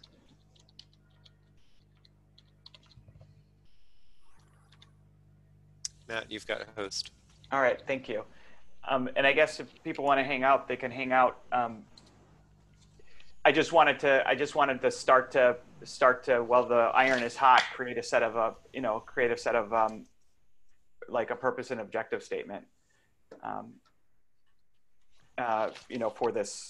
For this thing, and just to get people's comments and thoughts on where we are at. Right. I purposely tried to agitate the system there. So and then something happened which I didn't understand in that process as well. But I think that's just something that is good to reconcile, right? It's good to have on the table. So let's define a set of objectives, for this session, if you guys will, right? I think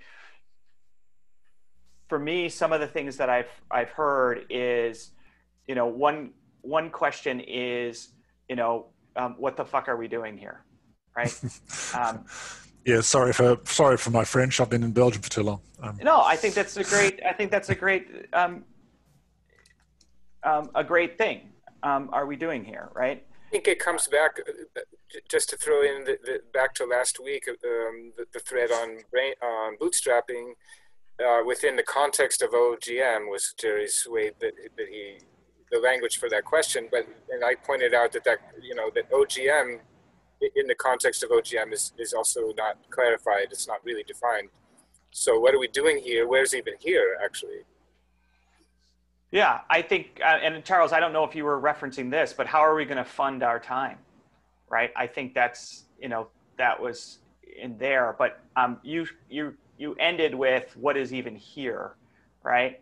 Well, I'm being a little bit playful. I mean, I think just to kind of clarify minimum definition of the container of OGM, what is it that is bringing us together beyond just, Jerry being really cool and calling us. But I mean, that goes very far, in fact.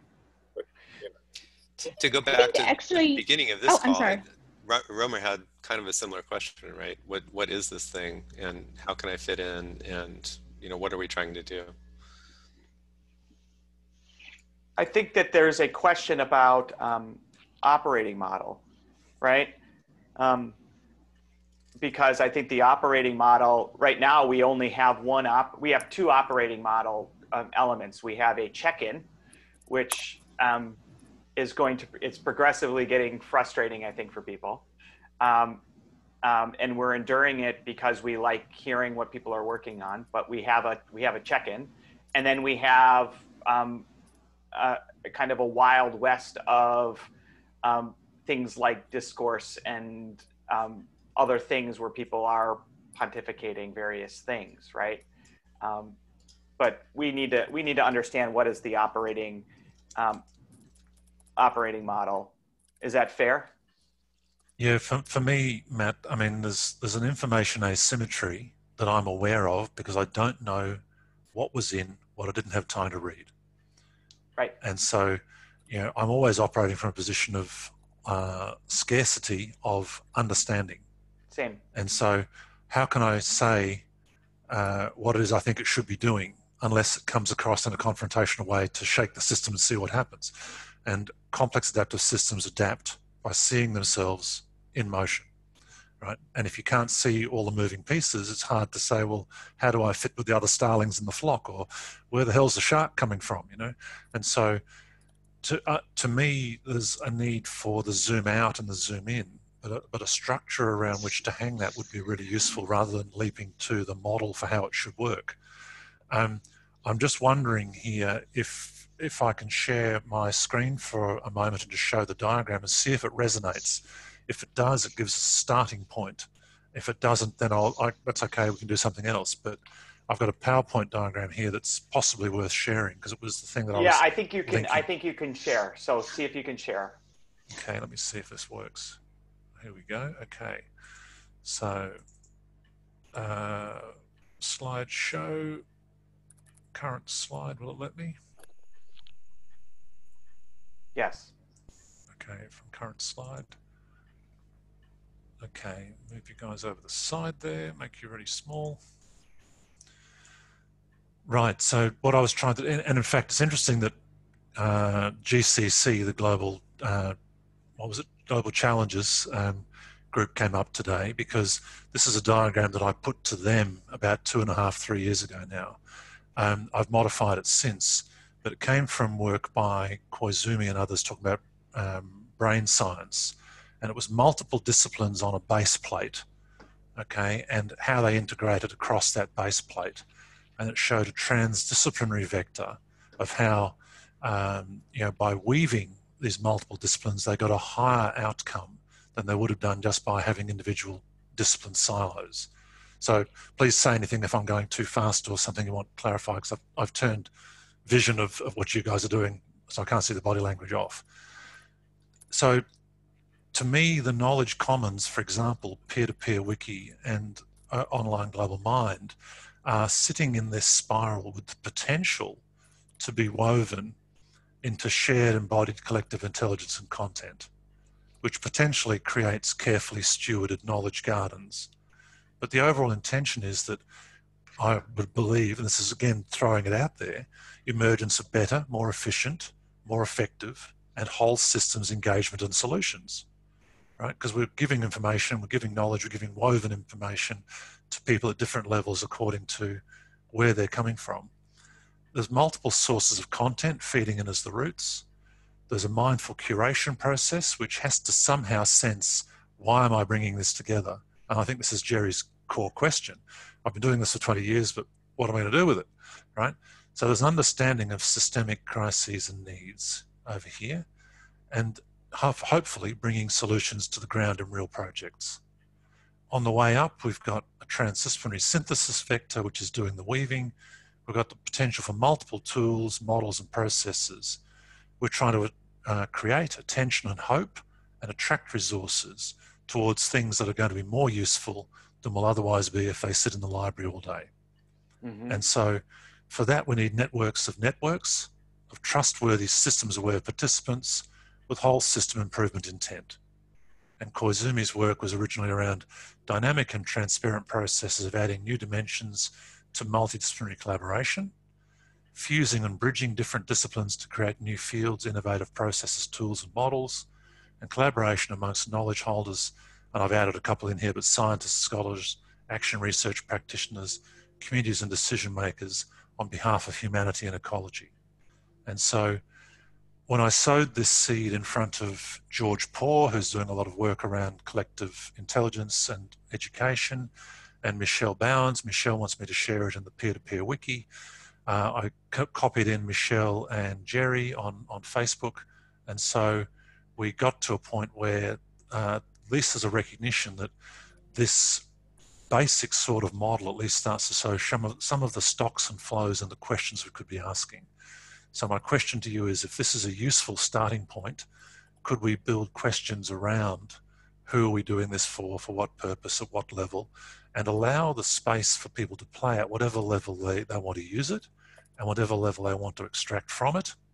But how do we also support the process? There's other diagrams which I won't share here because at the moment they've got commercial and confidence players in them. But for example, peer-to-peer commons and peer-to-peer processes have been invited to be partners with a major European project, but who are peer-to-peer in the same way who is OGM. And within that context, how do we create a vehicle to take the money that's on offer to bring the value that can be created to ground? What does a legal entity look like that does this, that is actually not just curating the knowledge, but extracting some of the value and putting it back into the commons? And so how do we apply this?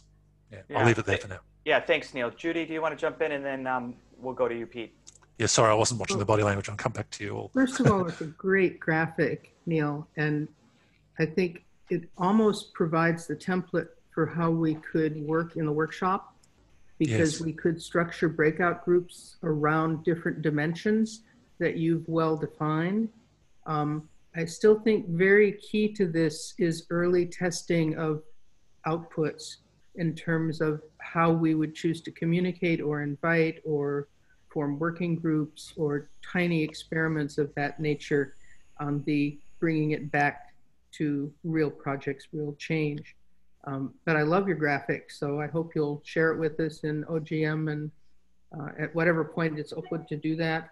It's really powerful and gives me, I just want to kind of go sit with and think about all the different zones of it and where I can contribute, because I'm not a technology person, but I'm a change agent. And beautiful. And that's, and I'm not a tech my role person. in the corporation. It's kind of been my role in every group I've ever been in. So let's go to, so let's go to one of our tech people. Sorry to interrupt, Judith. That's okay. But, Peter, I know you wanted to jump in. Yeah, thanks, Matt. And thank you, Neil. I like the diagram very much. I apologize. I have a yes, but comment instead of a yes, and comment. And I was going to try saying yes, and, but I would really just be saying that because pro forma. So, so if I had more time or something, or more attention, maybe I can make it a yes, and. But anyway, I like it a lot. I wish the core of it was not knowledge, but sense making. And I wish it wasn't a noun as much as a verb, right? So it's like more like knowing-is and wisdoming and wising. I think it's kind of implicit in the diagram, but maybe to make it more explicit, there's the knowledge hierarchy of going from data, information, knowledge, wisdom, and up. I think there's something there too, where we're actually trying to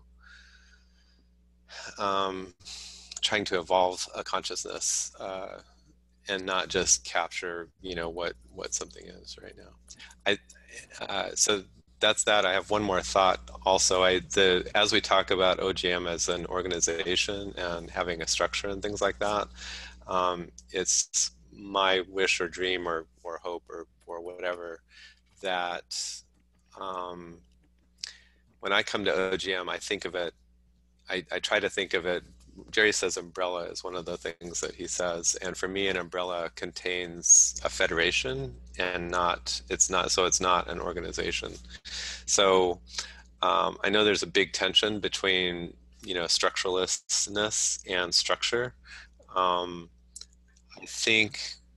think the whole world needs to be better at knowing how to be federated and knowing how to federate wants and desires and needs and requests and asks and gives, and how those exchanges work, right? So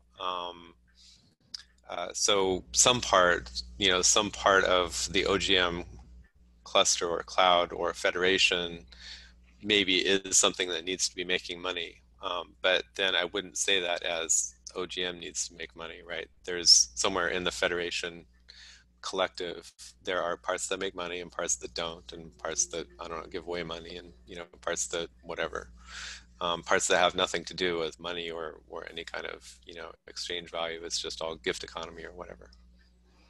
Yeah. So, Pete, this is, to me, I think the heart of what we need to do in this session, right? So Neil proposed a model. Judith looked like she said, this is an interesting model to start with, so let's go with this model. I think, Pete, you did a nice job of saying, I'm going to actually do a little debate here, the but side, and you started to propose your own mental model. And I think before we say, what are all the work projects that we're going to do and how are we going to execute this model and all this kind of stuff, I think we need to spend some time trying to align on the mental model itself, right? And so what I would propose that we do in this session is we give everybody an opportunity to write down on paper their mental model of what this thing is. And then we start to compare those mental models and we start to align those mental models. And I think with 5 hours, we're going to only be able to get some conceptual guiding principles or agreements about those models, and not fully having them rendered. But I think we can get further on that, and maybe that's the objective. And so Charles and then Judith, because I think that was the way that they hand raised, and then Neil. And maybe we don't need to call on people here since we're such a small group, but Charles, jump in. I just want to go back to the knowledge repository. And I appreciated that aspect, Neil, of what you were sharing there. And I also, like Judy, would like to sit with it and kind of process and kind of split it out in terms of the process flow and further sort of practical steps, and with the kind of tangible stuff of like the recordings of our meetings and the transcripts and so forth, like this is what we deal with in Picolab, as you know, and very much about the process, the tasks at hand and the roles involved, and how we can take on the different roles in just the basis of who we are and what we are, which is in the knowledge repository as I see it. In real time, and emerging and evolving in terms of the ideas. And then last thing is I guess, call it ownership for lack of a better word, but how is literally the data and the repository held and dealt with and accessed and so forth. I think these are fundamental and will sort of ripple out into all the other areas of governance that we want to talk about and find out about. I was just going to comment that perhaps in terms of our working session, if we did the homework ahead of time in contemplating the model and tuning or whatever that you mentioned, Matt, as a starting point, we could come in with this concept to modify slightly in the first portion briefly, and then identify breakout group areas for the different dimensions of it, because some are process, some are content, some are, all the different areas that would need to be framed to actually build the end result and then come back together. That would be actually collective creative time. And yeah, just to give you that with this group of people. I'd have trouble choosing the right breakout group, but that's okay. Yeah, no, just to give you guys a sense of how our process works. And, 5 hours is actually generally not enough time for groups of people to do good design work, right? My ideal state is it's usually a 3-day process. But I don't know if we have the patience or the energy for that. But it does usually starts with the individual perspectives, right? And we have everybody imagine a future and we give them a set of questions. Right now we're generating those questions, and I can create that assignment in advance and get it out to everybody. So I think, and it's an assignment, and everybody does their assignment, and that's where you start. You start with everybody sharing across the things. Then you move from individual perspectives to a small group perspective to a large group conversation where you start to align around certain things. And then we usually go into some, some multidimensional, call it thinking, right? Where we take the cube of the problem and we break it up. And we have to identify what those things are. People go workshop those problems, design challenges, and then we come together. And then usually we go through this kind of muddling about design iteration phase, and we then ask people, we have a synthesis conversation where we align on what are the buckets of work. We break people vote with their feet on what bucket that they want to work on, and then they create their own deliverable plan, and then that's what the action agenda is coming out of the session for people to go to work, and then you begin, keep that process. Now, 5 hours is hard to do that, so I think we have to just think, and maybe I can ask you guys that next Thursday we get together after our check-in, just like we are today, if people are willing, and I walk through a design, you guys push it, then we go and we write that pre-work assignment and we start workshopping this. So you just signed up to be the sponsor team. And if I can just add to that, I love what you've all said. I love what Pete said. I loved what Judith said and what Charles said around, and I can weave that into the current diagram. The reason I threw it on the table was that without some sort of common visual, then there isn't a starting point. And so it's not to say mine is the one. It's here's the best map I've been able to create myself. Who else knows part of the territory here that needs to be included? If you know more about it than me, then I'd have to trust you to put it in there, right?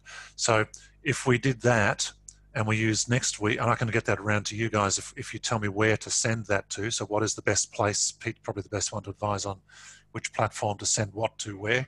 I think, am I right, Pete? Yep. So I'm still learning who's who in the zoo and who does what to whom and how. But to me, if that diagram provides a starting point, I can modify it, take out some of the references that are irrelevant. There's a couple of other things behind that I've also been playing on that I can put into 2 or 3, 4 maybe slides, send those to you, see if they're useful. Because I've had to be doing this thinking about how do we have a legal entity to connect with a real project? And does it differ for Belgium, for Holland, for America? Switzerland, and yeah. Exactly. And so to me, but the generic thing here is there's a knowledge commons which potentially is woven into a wisdom pool, which is then delivered through what to where, for whom, for what purpose, and how do we support the maintenance of the processes which keep that tree of knowledge alive, right? Yeah, Neil, I mean, I definitely think we can use your model as a basis for developing a set of design questions. What I would propose, though, is instead of us starting with a model for this group to react to, that we ask everyone to bring their own model to the meeting, because I think in doing that we become much more inclusive in this process. And that's not to say that once everybody brings their own model, people don't say, okay, this is the best articulation, or what can we bring in? But I think if you don't ask people to bring their own mental models in, what we're doing is we're in a state of propose and dispose versus co-creation. So let's get your model around to this group of people. Let's use it as a way to identify a set of design questions, right? But let those design questions be the guide to help other people create their own mental models. And that's where we will start with a sharing of mental models. I think that's the best way to get involvement. But please push back. And Judith. This is a yes and. I agree with everything you said, Matt. And clearly we've had some similar life experiences in how to get workshops to be productive. Mine were in corporate and organizational settings, but same. In any event, we kind of have 2 different goals here, I think, though, because the initial goal of OGM, I believe, was really a good repository that could be used by people, so that we were making decisions in context. And the action vector of how that gets used and by whom and at what scale and at what level is very different for all of the purposes. And I think the dimension that's complicating it is the process of the utility of OGM and the groups that would use it and how they would use it. And that's almost a whole separate workshop. But yeah, I don't know if that's where people are planning to go, but that's where I was hoping it would ultimately go, or that I could easily just extract from it and use it as, here's information, here are ways to problem solve, etc. Yeah, and Judith, I think that your understanding of the kind of the original conversations that Jerry and I were having about OGM maybe got moved into really just the knowledge management space. But we talked about, again, my frame has always been about how do we better sense what's going on actually? How do we better make sense of that and create no meaning? And then how do we better change make coming out of that sense making? And that we talked about there being service layers on top of the sense making layer, on top of the sensing, devices. And so I think you're absolutely right. We're all playing at different parts of that of that ecology. And so I think maybe the other thing that we should really do here is to free people up of what they think this is and move them into a place of what they imagine it could be in its fullness, because I don't want what we believe Jerry wants to become part of the thinking process here, right? And so I completely agree with what you're saying about we have to make sure that it's the full, that we are asking the question about the fullness of what this thing could be versus just the knowledge side to of it. me, it comes back to the dendrites we've talked about. And I love that word, but there's so much multidimensionality of this. Yes. That I think we don't want to worry about perfecting one piece of it without the experience and experiments of dissemination and use.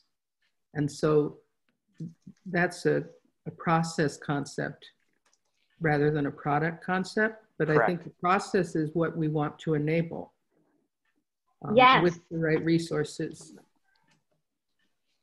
Lauren, I didn't hear what you said. I said yes, yes, yes, yes.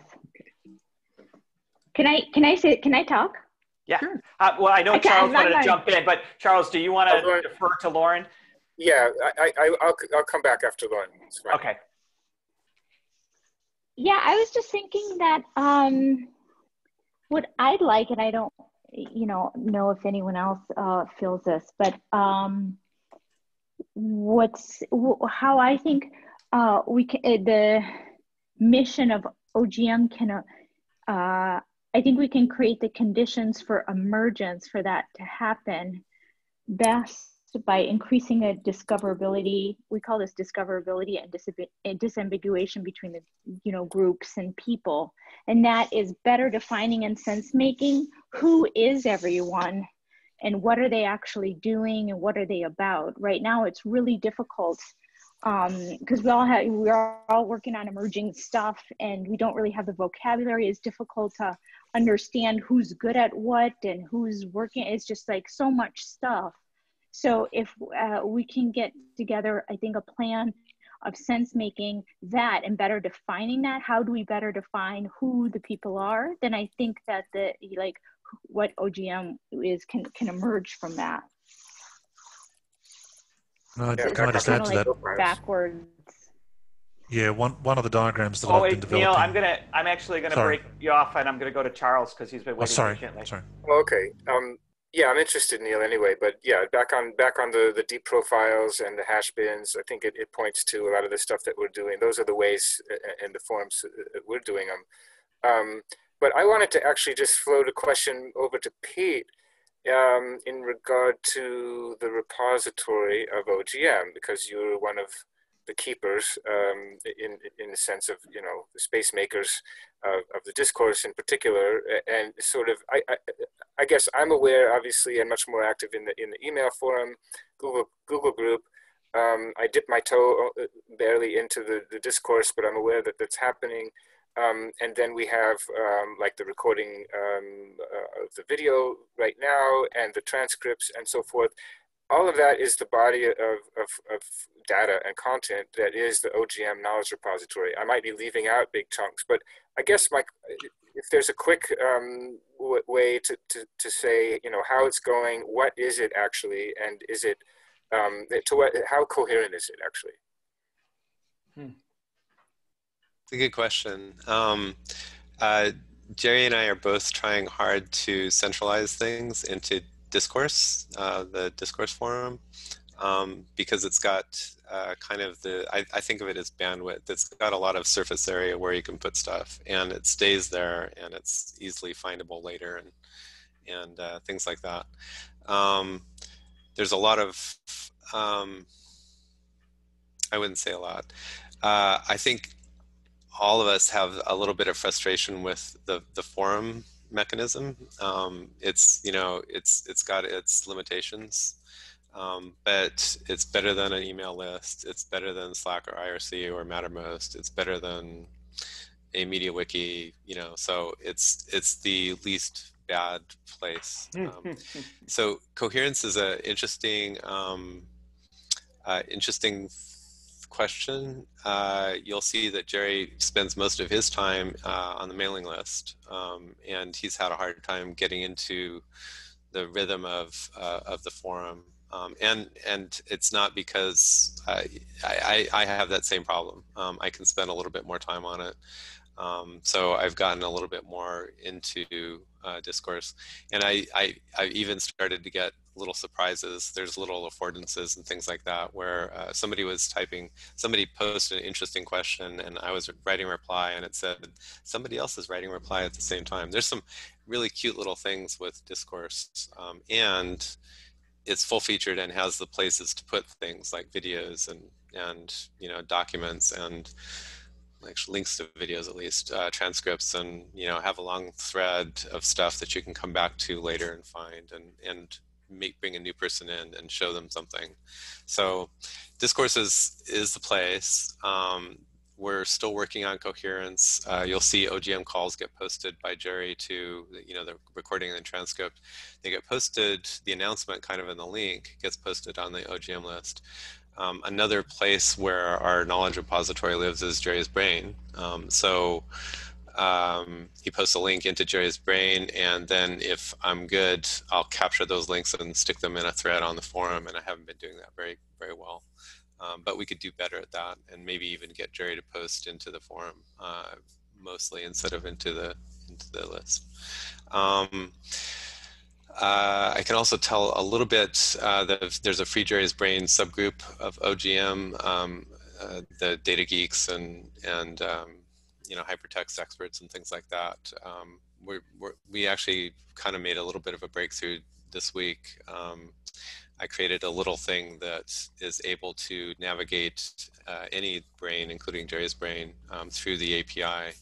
So we're reading data out of the brain, and the next step will be kind of remembering it as we read it.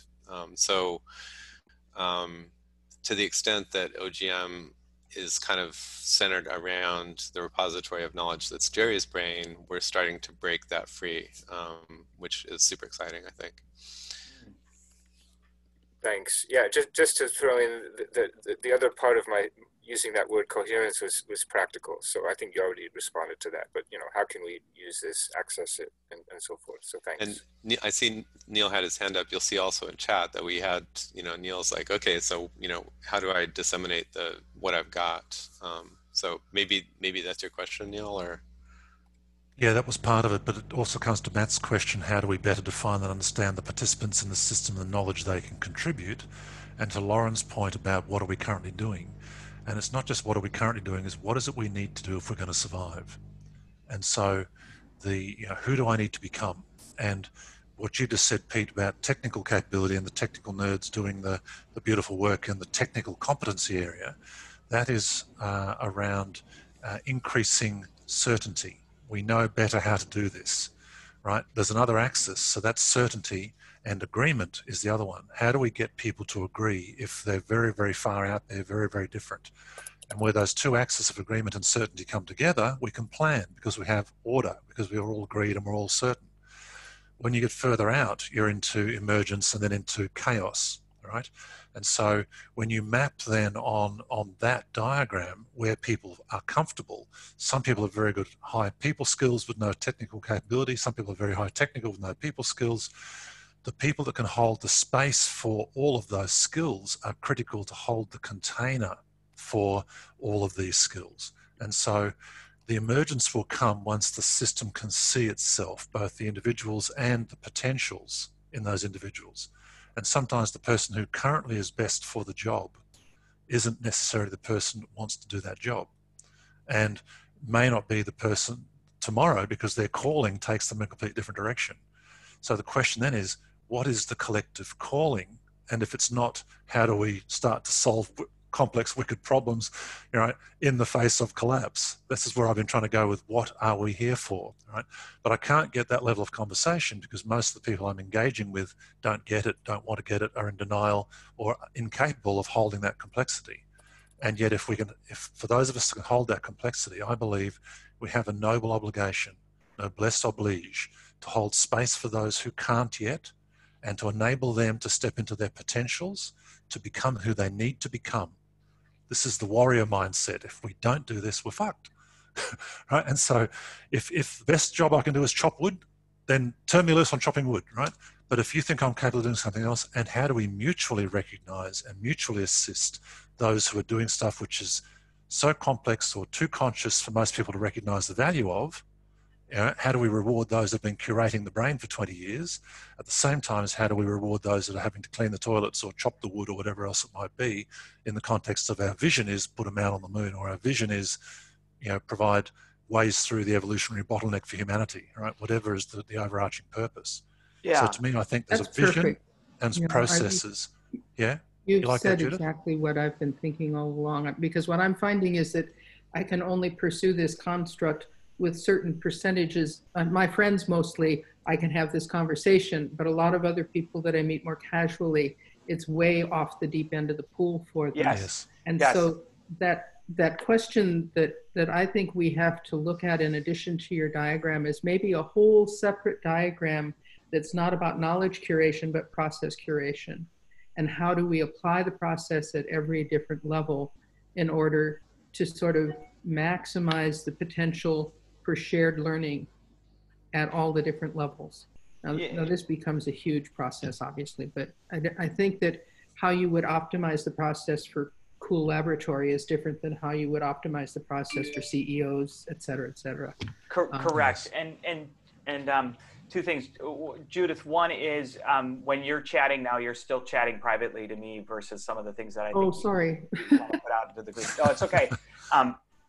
The other thing is, Scott, and I'd love to just jump with you here in just a second, but your idea of is it too big for us to have a common vision? I think to Neil's point, I mean, one of my everyone's heard the story of when Kennedy came into NASA and asked the janitor, what does he do here? He said that, I'm helping to put a man on the moon, right? Yeah. I think everybody, when they're chopping the wood or doing whatever, has to feel a sense of what they're doing in the bigger, the bigger picture. That doesn't mean that we all know all of the interworkings and all of the details of, the vision of what we're building, whether it's technically or, those sorts of things. So I really love where this conversation is going. Let me just ask, and I know, Scott, you want to jump in here. Where are we right now? I feel like I have enough to, enough of these questions and stuff to go off and start to create a little bit of an agenda, a process for us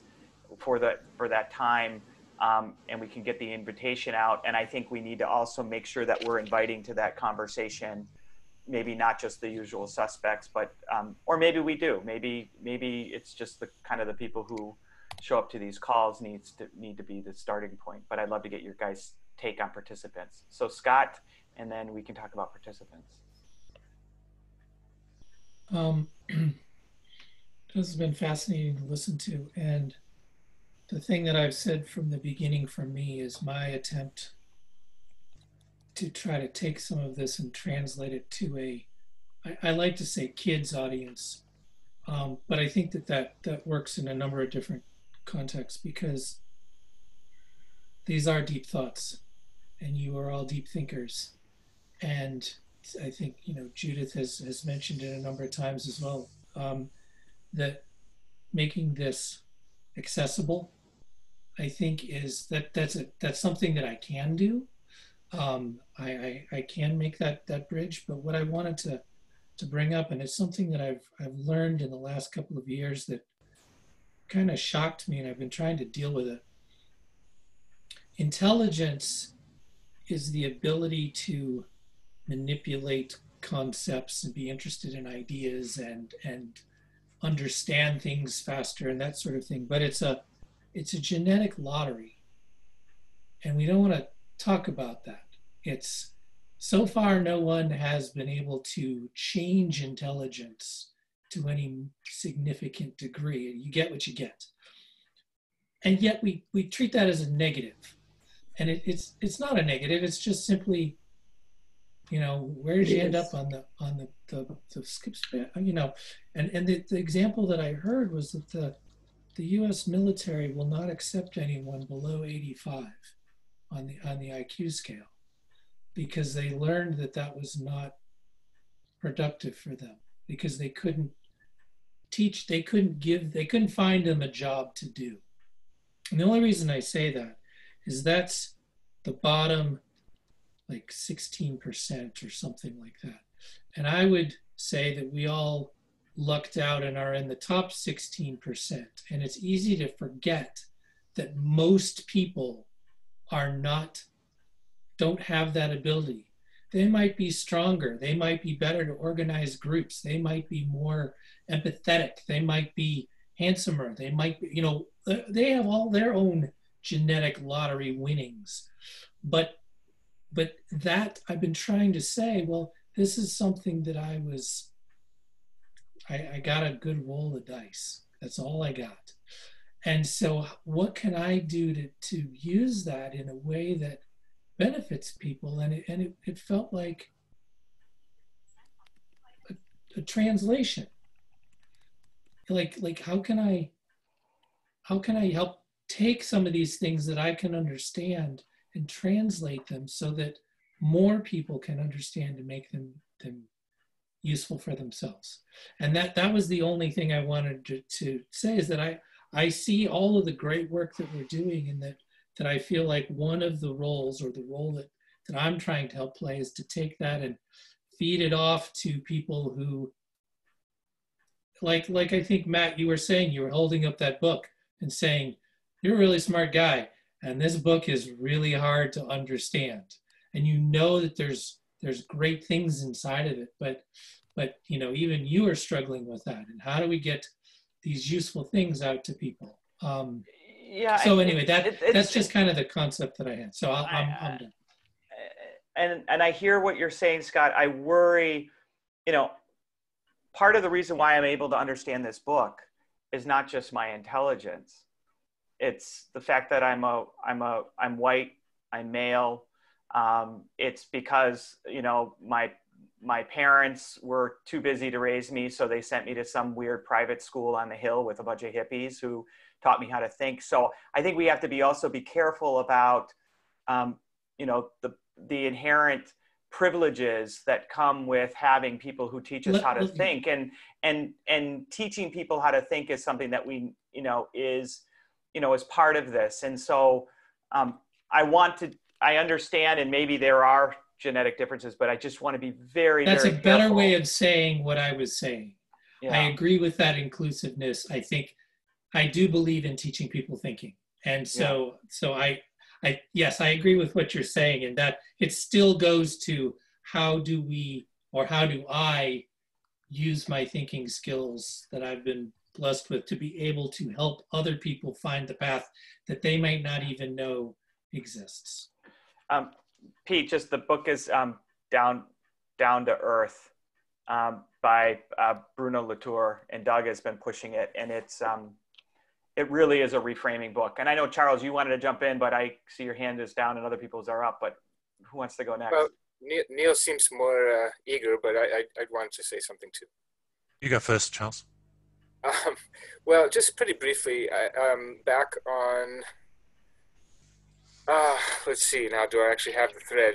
It's about back on, actually, Matt, what you said much earlier in the main call about Kiko Lab, and how you don't really understand, and you know, you're not alone. And I think we did improve a lot in terms of the languaging on our website and in another profile that we put together at the Alliance for a Conscious Internet.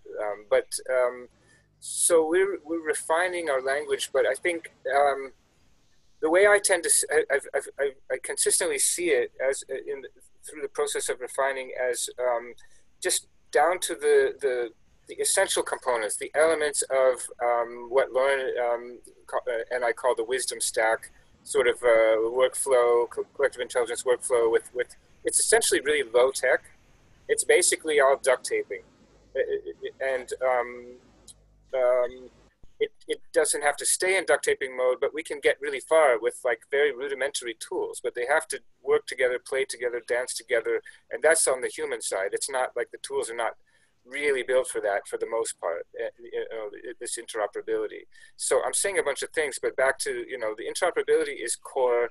The components each are core in how they're put together in a very particular processes, flows, sequences, iterations, and you know, phases of going through these kind of clusters of workflows, and there is complexity. It just is, and you know, you can dumb it down in terms of like how you explain each part. It ends up being like a quite lengthy laundry list, and so it's been really hard to kind of avoid the laundry listing and the using fancy words. We can kind of use simpler words, but there's still a lot of parts to explain and how they all fit together. I don't know. Yeah, and I don't know if it's about simpler words or less simple words, right? I'm a trained artist. That's what I went to school for. I went to graduate school, and I ended up leaving the art world because I felt it was, in some ways, highly masturbatory, right? The conversations between, you know, myself and my teachers and stuff were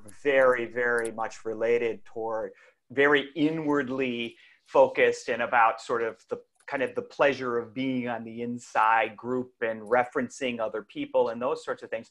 And you've built up a pattern language over time that language you know, is the core mental models, you know, that we use as human beings. It's the very beginning, and it's in some ways it's some of the hardest things to change. And so over time, working in all these groups, you've built pattern languages, right? You use the word flow and processes and things like that in different ways than I use those words. And so that's where the confusion comes in, is I think it's in the pattern language. And so, you know, do we take time to actually codify the language that we use so that we can all use it, and versus just using it and hoping other people can kind of intuit what it means. It takes time to make that coherent. Yeah, we need a dictionary and a lexicon, and part of what makes this book hard is he introduces a word like modernist at the beginning and he defines it, and then he uses it, you know, later on, expecting you to really remember it. So you have to work the language as much as anything. So Judith, sorry, wait. You wait till you get to meta-modern, then you're screwed. One more phrase, which is and Pete has gone a little further with us on this, is the idea of the minimum viable ontology. Right. Go ahead, Judy. Well, I just want to come back to some wisdom that I saw recently when I was scouting out self-learning modules for folks that could be used for homeschooling and stuff. And the American Chemical Society, and I forwarded this to our snarky group, but not to the whole OGM list, is going with age appropriate, which in a sense can be translated easily to capacity related ability for intake of learning.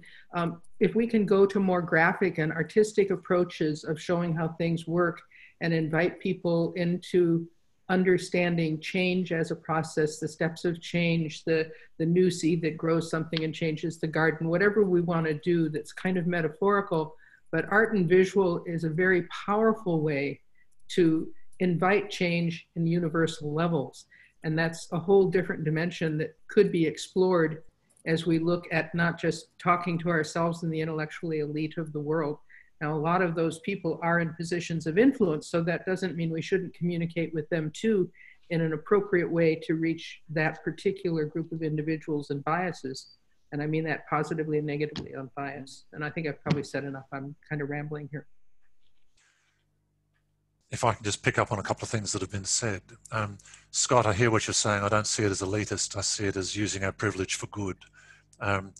Secondly, we've had part of this conversation before around Indigenous wisdom and Indigenous knowledges and Indigenous language, and their pattern languages were related to the earth on which they walked, right, and which they stewarded. And so the deep Indigenous wisdom is the step beyond just wisdom. Wisdom is the application of knowledge in systems context. Correct. Indigenous wisdom is the application of knowledge in systems context with deep time forward and backwards thrown in, right? 7 generations. On the terrestrial body. Exactly. In the terrestrial body. Exactly.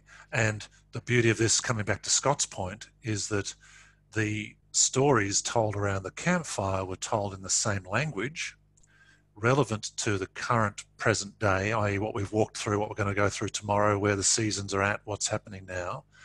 They could be told by any one of the speakers who was given the task for that night, but they had to make sense to everybody, from the equivalent of the theologians to the kindergarten kids. But the deep wisdom was inherent in the story. The education process was based on asking the next question, not having the next answer. And so when the student asked the next question, they got referred to the next level of knowledge custodian. Don't talk to me, I'm an intern, talk to the professor, right? Don't talk to the professor, talk to the dean, whatever else the structural hierarchy might be. But the wisdom hierarchy was in the knowledge curation and the knowledge holder, and the respect for those was because the story was being told true to cause, true to common oral understanding in a language that made sense in current systems context. And if we can't do that with the OGM, I'll be very surprised, provided we share the same understanding of systems context, right? Otherwise, we're wasting our time creating another business model for somebody who's not going to be here in 10 years' time because of sea level rise, right? So, you know, how do we actually create models that work for the future unless we show what's changed in the past, use language that makes sense, and bring people on the journey, regardless of what level of development they're at, understanding they're at, and doing that, and this is where metamodern comes into it, unlocking the potentials hidden in each of us. It's not just the intelligence, but what other sorts of intelligences. The guild model that I've heard mentioned a couple of times, if I'm correct in my assumption, it means that there's at least some sort of hierarchical recognition that although I'm a silversmith, I'm a day one silversmith, not fourth generation silversmith with 60 years of experience. And so it's recognizing and respectful of the elders who are holding a different level of knowledge custodianship within a common system of knowledge, within a common language, in a common systems context. So just real quick, and I want to just play process facilitator here for a second. You know, always with my sponsors when we're doing a sponsor conversation, and this is what this feels like in terms of designing the, you know, a session. You start to get in the place where you start doing the work of the session.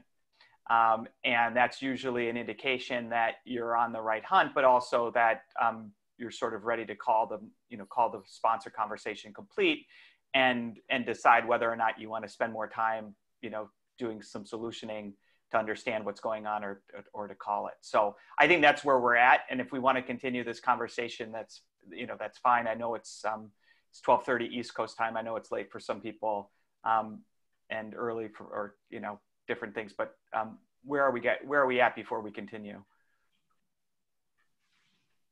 I'm hungry and I'm going to go soon. Okay. But I'm so still why here. don't, yeah, no, but like, why don't we call it? Why don't we make the next step here, which is I'll put together a design document, a process document, something that we can outline for, you know, next week. You know, I think there's a couple of different component pieces that go into any one of these sessions. You need the right process, but you also need the right participants. Can everyone think about who's the right group of participants, right? I think on Zoom, you know, we could probably handle a group of maybe 21, you know, that's probably a good thing. We tend to break out into teams of, you know, 5, so maybe 20, and we get 4 groups of people. The more people you have, just the more time you need because you're, you know, diverging and converging and stuff, and everybody needs the chance to speak. So I think we should really think about what are the vantage points we want and who do we invite. What about just doing like a survey or a couple of quickish surveys, like to get the questions out there and to get us already like putting our responses together in advance? Yeah, I think the whole thing, it's still pretty abstract for me. Like we know who we want to work with or we like to hang out with and interact with, and who's very creative and productive in sessions. But you know, what's the point of focus? Yeah, so that's what I want to talk about next week. After, you know, let's say after the call, check in next week. I'll put out there the design document, which will have sort of the purpose, objectives of the session, as well as the flow of the session, as well as what we think the pre-work is. And then if we agree to that pre-work, that's when we would send it out. But I want to know who we're sending it out, kind of who we're sending it out to.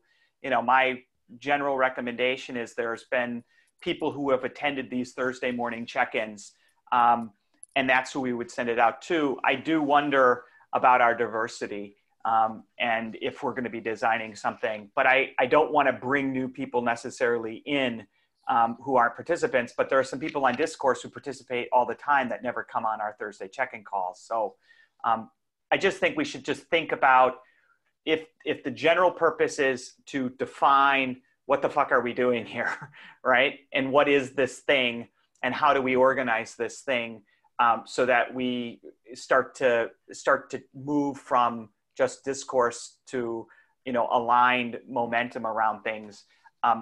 Who would you want to bring? And let's get one more week cycle. And then Charles, I think we come to that, we come back to that question about getting some things out to people. I just wanted to, because just to quickly comment, Scott, I'm really resonating with this role that you're called to perform in regard to translation.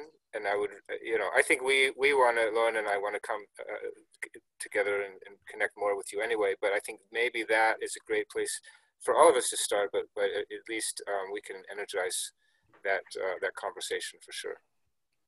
Just a very quick anecdotal comment.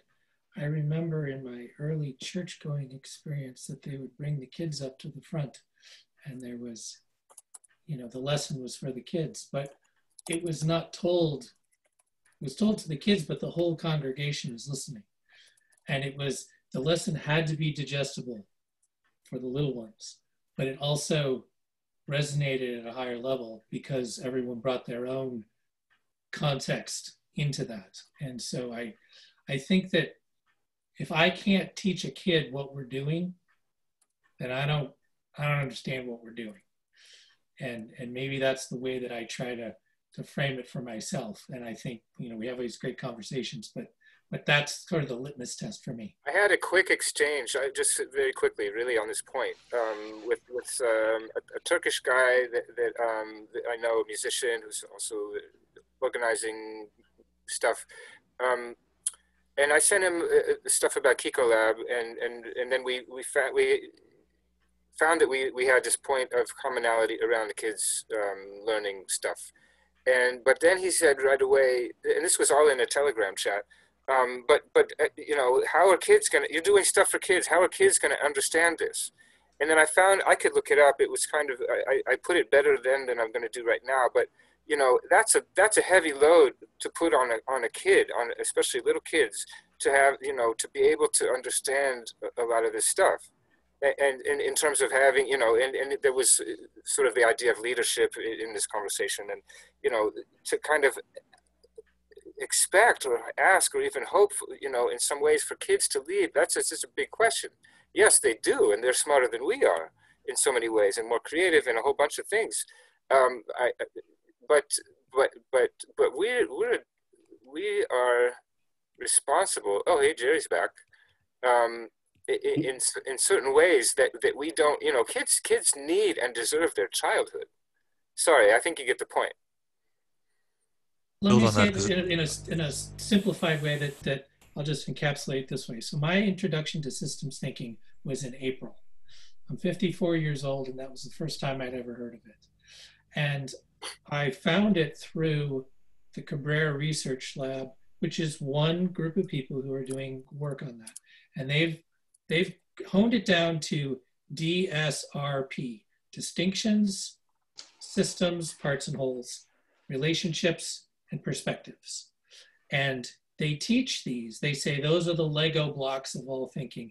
And there are videos of them and working in schools with first graders, teaching them how to make distinctions between this and that, how to divide things into parts and wholes, how to connect and see relationships, and how to view them from different perspectives.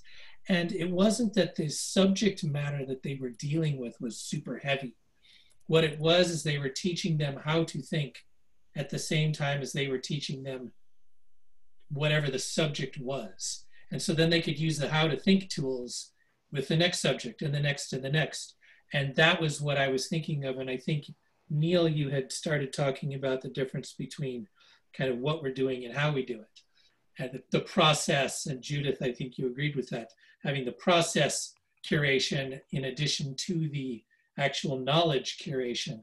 And this felt to me with the kids, it was the process that was so important to teach them how to have a dialogue, how to think, how to be open, how to look at something and say, what do I think about this? And that's kind of the way I thought about it, not introducing the kids to topics that they can't handle because it's too much. Just to pick up. Firstly, Scott, yeah, I muted instead of unmuting.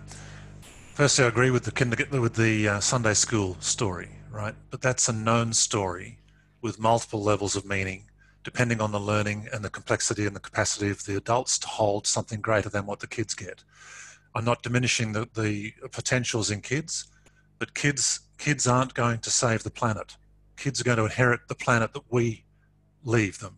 And when I did my work in the United Nations Regional Centre of Expertise for Education and Sustainability in Australia, trying to get this started, it's the parents that are preventing the kids from doing what they're learning and what they already have the capacity to do.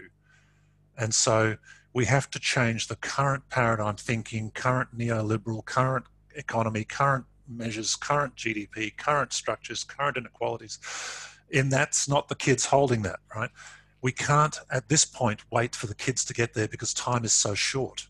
And so the point I think people might agree with here, and this is what we were saying, Matt was saying, if we include more people, it gets harder because we've got to bring them up to speed, right? Why? Because there's an information asymmetry. Mm-hmm. Why? Because we don't know who they are. Why? Because we don't know if they're capable or mature enough. You don't turn a 3-year-old loose with the keys to the car, right? So while we might not like the idea of having some sort of structural, functional hierarchy here, we need to say who is capable of traveling further, faster now? And how do we transcend to then include? And I haven't seen Jerry's talk yet, but that's on trust. Who do we enable to go further, faster on behalf of all of us, and who will come back for us? So it's not we're leaving them behind and we're not including them. It's to transcend to then include, not wait until we're all included to try and transcend. Because that's the developmental journey which has been broken by the atomized model we live in today, right? And our democracy is broken by this incapacity to hold the plurality and the different levels of capability and maturity and the fake news and all the other bullshit that goes on around it in the context of what is coherently real with the cosmos and what is coherently real of what Earth needs and what is coherently real of what my capability is. And if we can get the vertical literacy, the vertical alignment, so that we can tell simple stories to kids in Sunday school and have it make sense to the adults because it is true to what Earth needs, then we're getting there. But we're at a critical point where we are the ones currently tasked with trying to turn this into something that's usable. That's a different task to how do we currently use the stocks and flows and the capability and maturity in this group. And it's not elitism, it's functional hierarchy, right? And nature doesn't do everything with everything.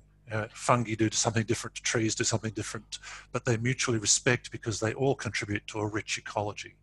And so, with respect, I can see the need for that, but I think there's a separate step, which is how do we create the stocks and flows to move? Yeah. Just feeling about really challenged and conflicted around media and internet and how our kids are exposed to it, by varying degrees, generally just way too much of certain types of content. And information, that's related to what we're talking about, I think, in terms of, big kid stuff, grown-up stuff that's supposed to be for grown-ups who actually act like grown-ups. And it's tough. I mean, it's really tough. Sort of the tech gurus don't let their kids on the stuff at all, and it tells you a lot. I think it's not realistic to completely shut them out, speaking from my own experience anyway. Some people do that successfully or try and fail. But how to kind of to ratchet, filter, mediate the media and allow, give the kids, let them have their childhood however they can, as much as they can, because that is so precious and fleeting. Yeah, again, I want to note that we're in the design conversation now, and I know, Jerry, you just came back. We're talking about October 29th. Is that right? So October 29th, we're going to do 7 a.m. Pacific time. We're going to do a 5-hour session. I'm going to, at least that's what we're proposing right now. I'm going to work up an agenda. I need to get this chat transcript to me because there's a lot of the questions in here. I'm going to work up an agenda. Part of that agenda is going to include a pre-work assignment, an individual perspectives assignment where everyone's going to bring something to the meeting, and their own mental models, and then we'll go from there. We're going to review that agenda, the objectives, the kind of the scope, the guiding principles, and all that kind of stuff, and the process next week. So I'll produce that agenda for next week. And then the sponsor team is going to get together at that time, right after our Thursday call, to review that stuff, and then we will get we'll get everything out. I think we're one of the questions is who's going to be invited to this thing, and who's going to be that initial kind of core group of people to do some of the definition work, and then out of that process, we will have bodies of work, activities, things of that nature, other people we might want to engage. I didn't think you were going to invite Jerry, Matt. That's really worrying now. Kidding. One more quick point. I'm going to have to go shortly. I'm supposed to be cooking dinner about 2 hours ago.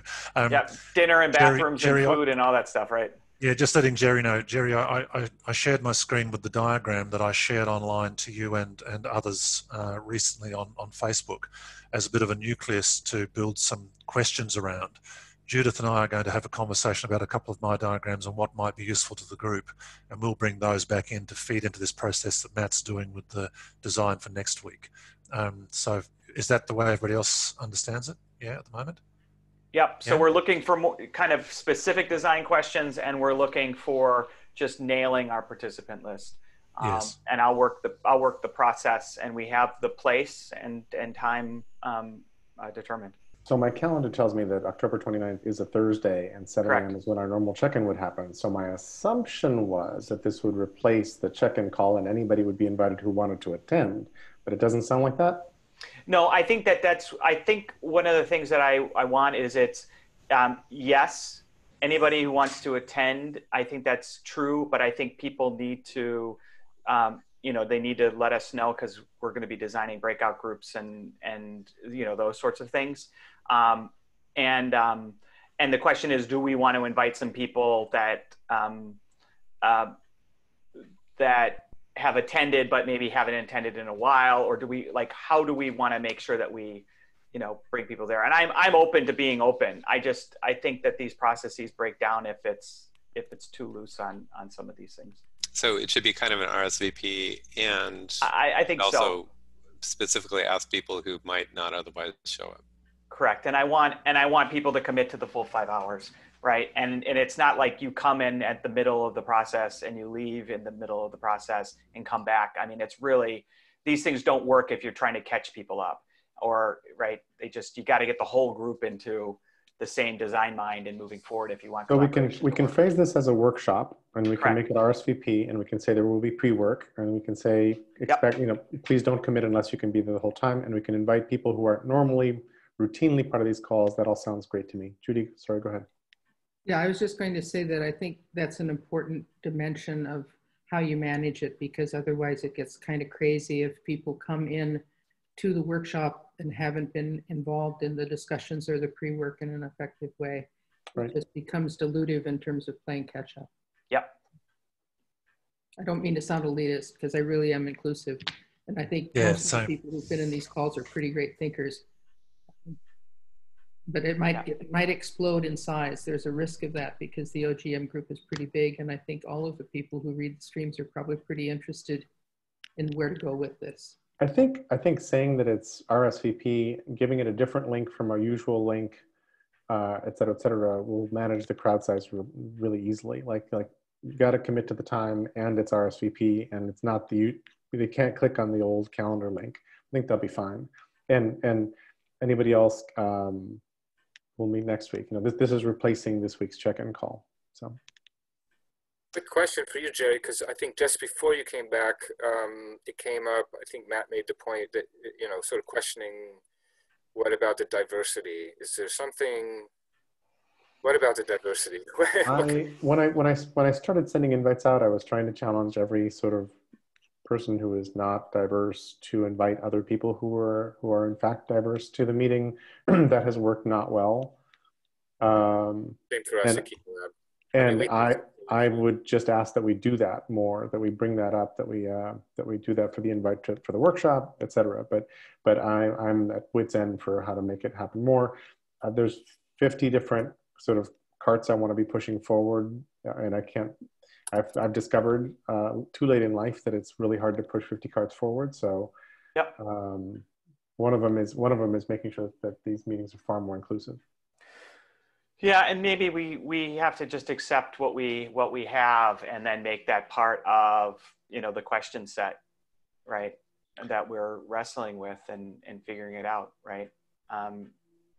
And I think Scott's question of how do we measure diversity is an interesting question. Scott, to me, it's like anybody who's not a white male adds to our diversity. Like anybody who's not in my demographic. Sure. The only reason that I say that is I've been challenged recently to think about that in a different way and say, well, does that mean that every white male thinks the same?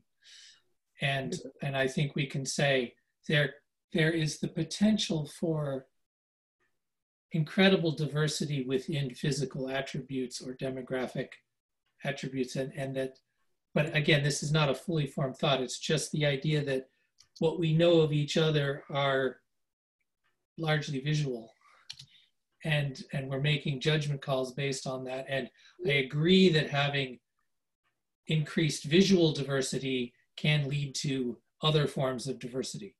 But and there's a person who's in the OGM list but hasn't shown up for any of the calls, who is on the autism spectrum, who friended me on Twitter, who is phenomenal, who's done really, really interesting things, who will probably never show up to any of our live calls because he or she basically said, I don't handle live really well.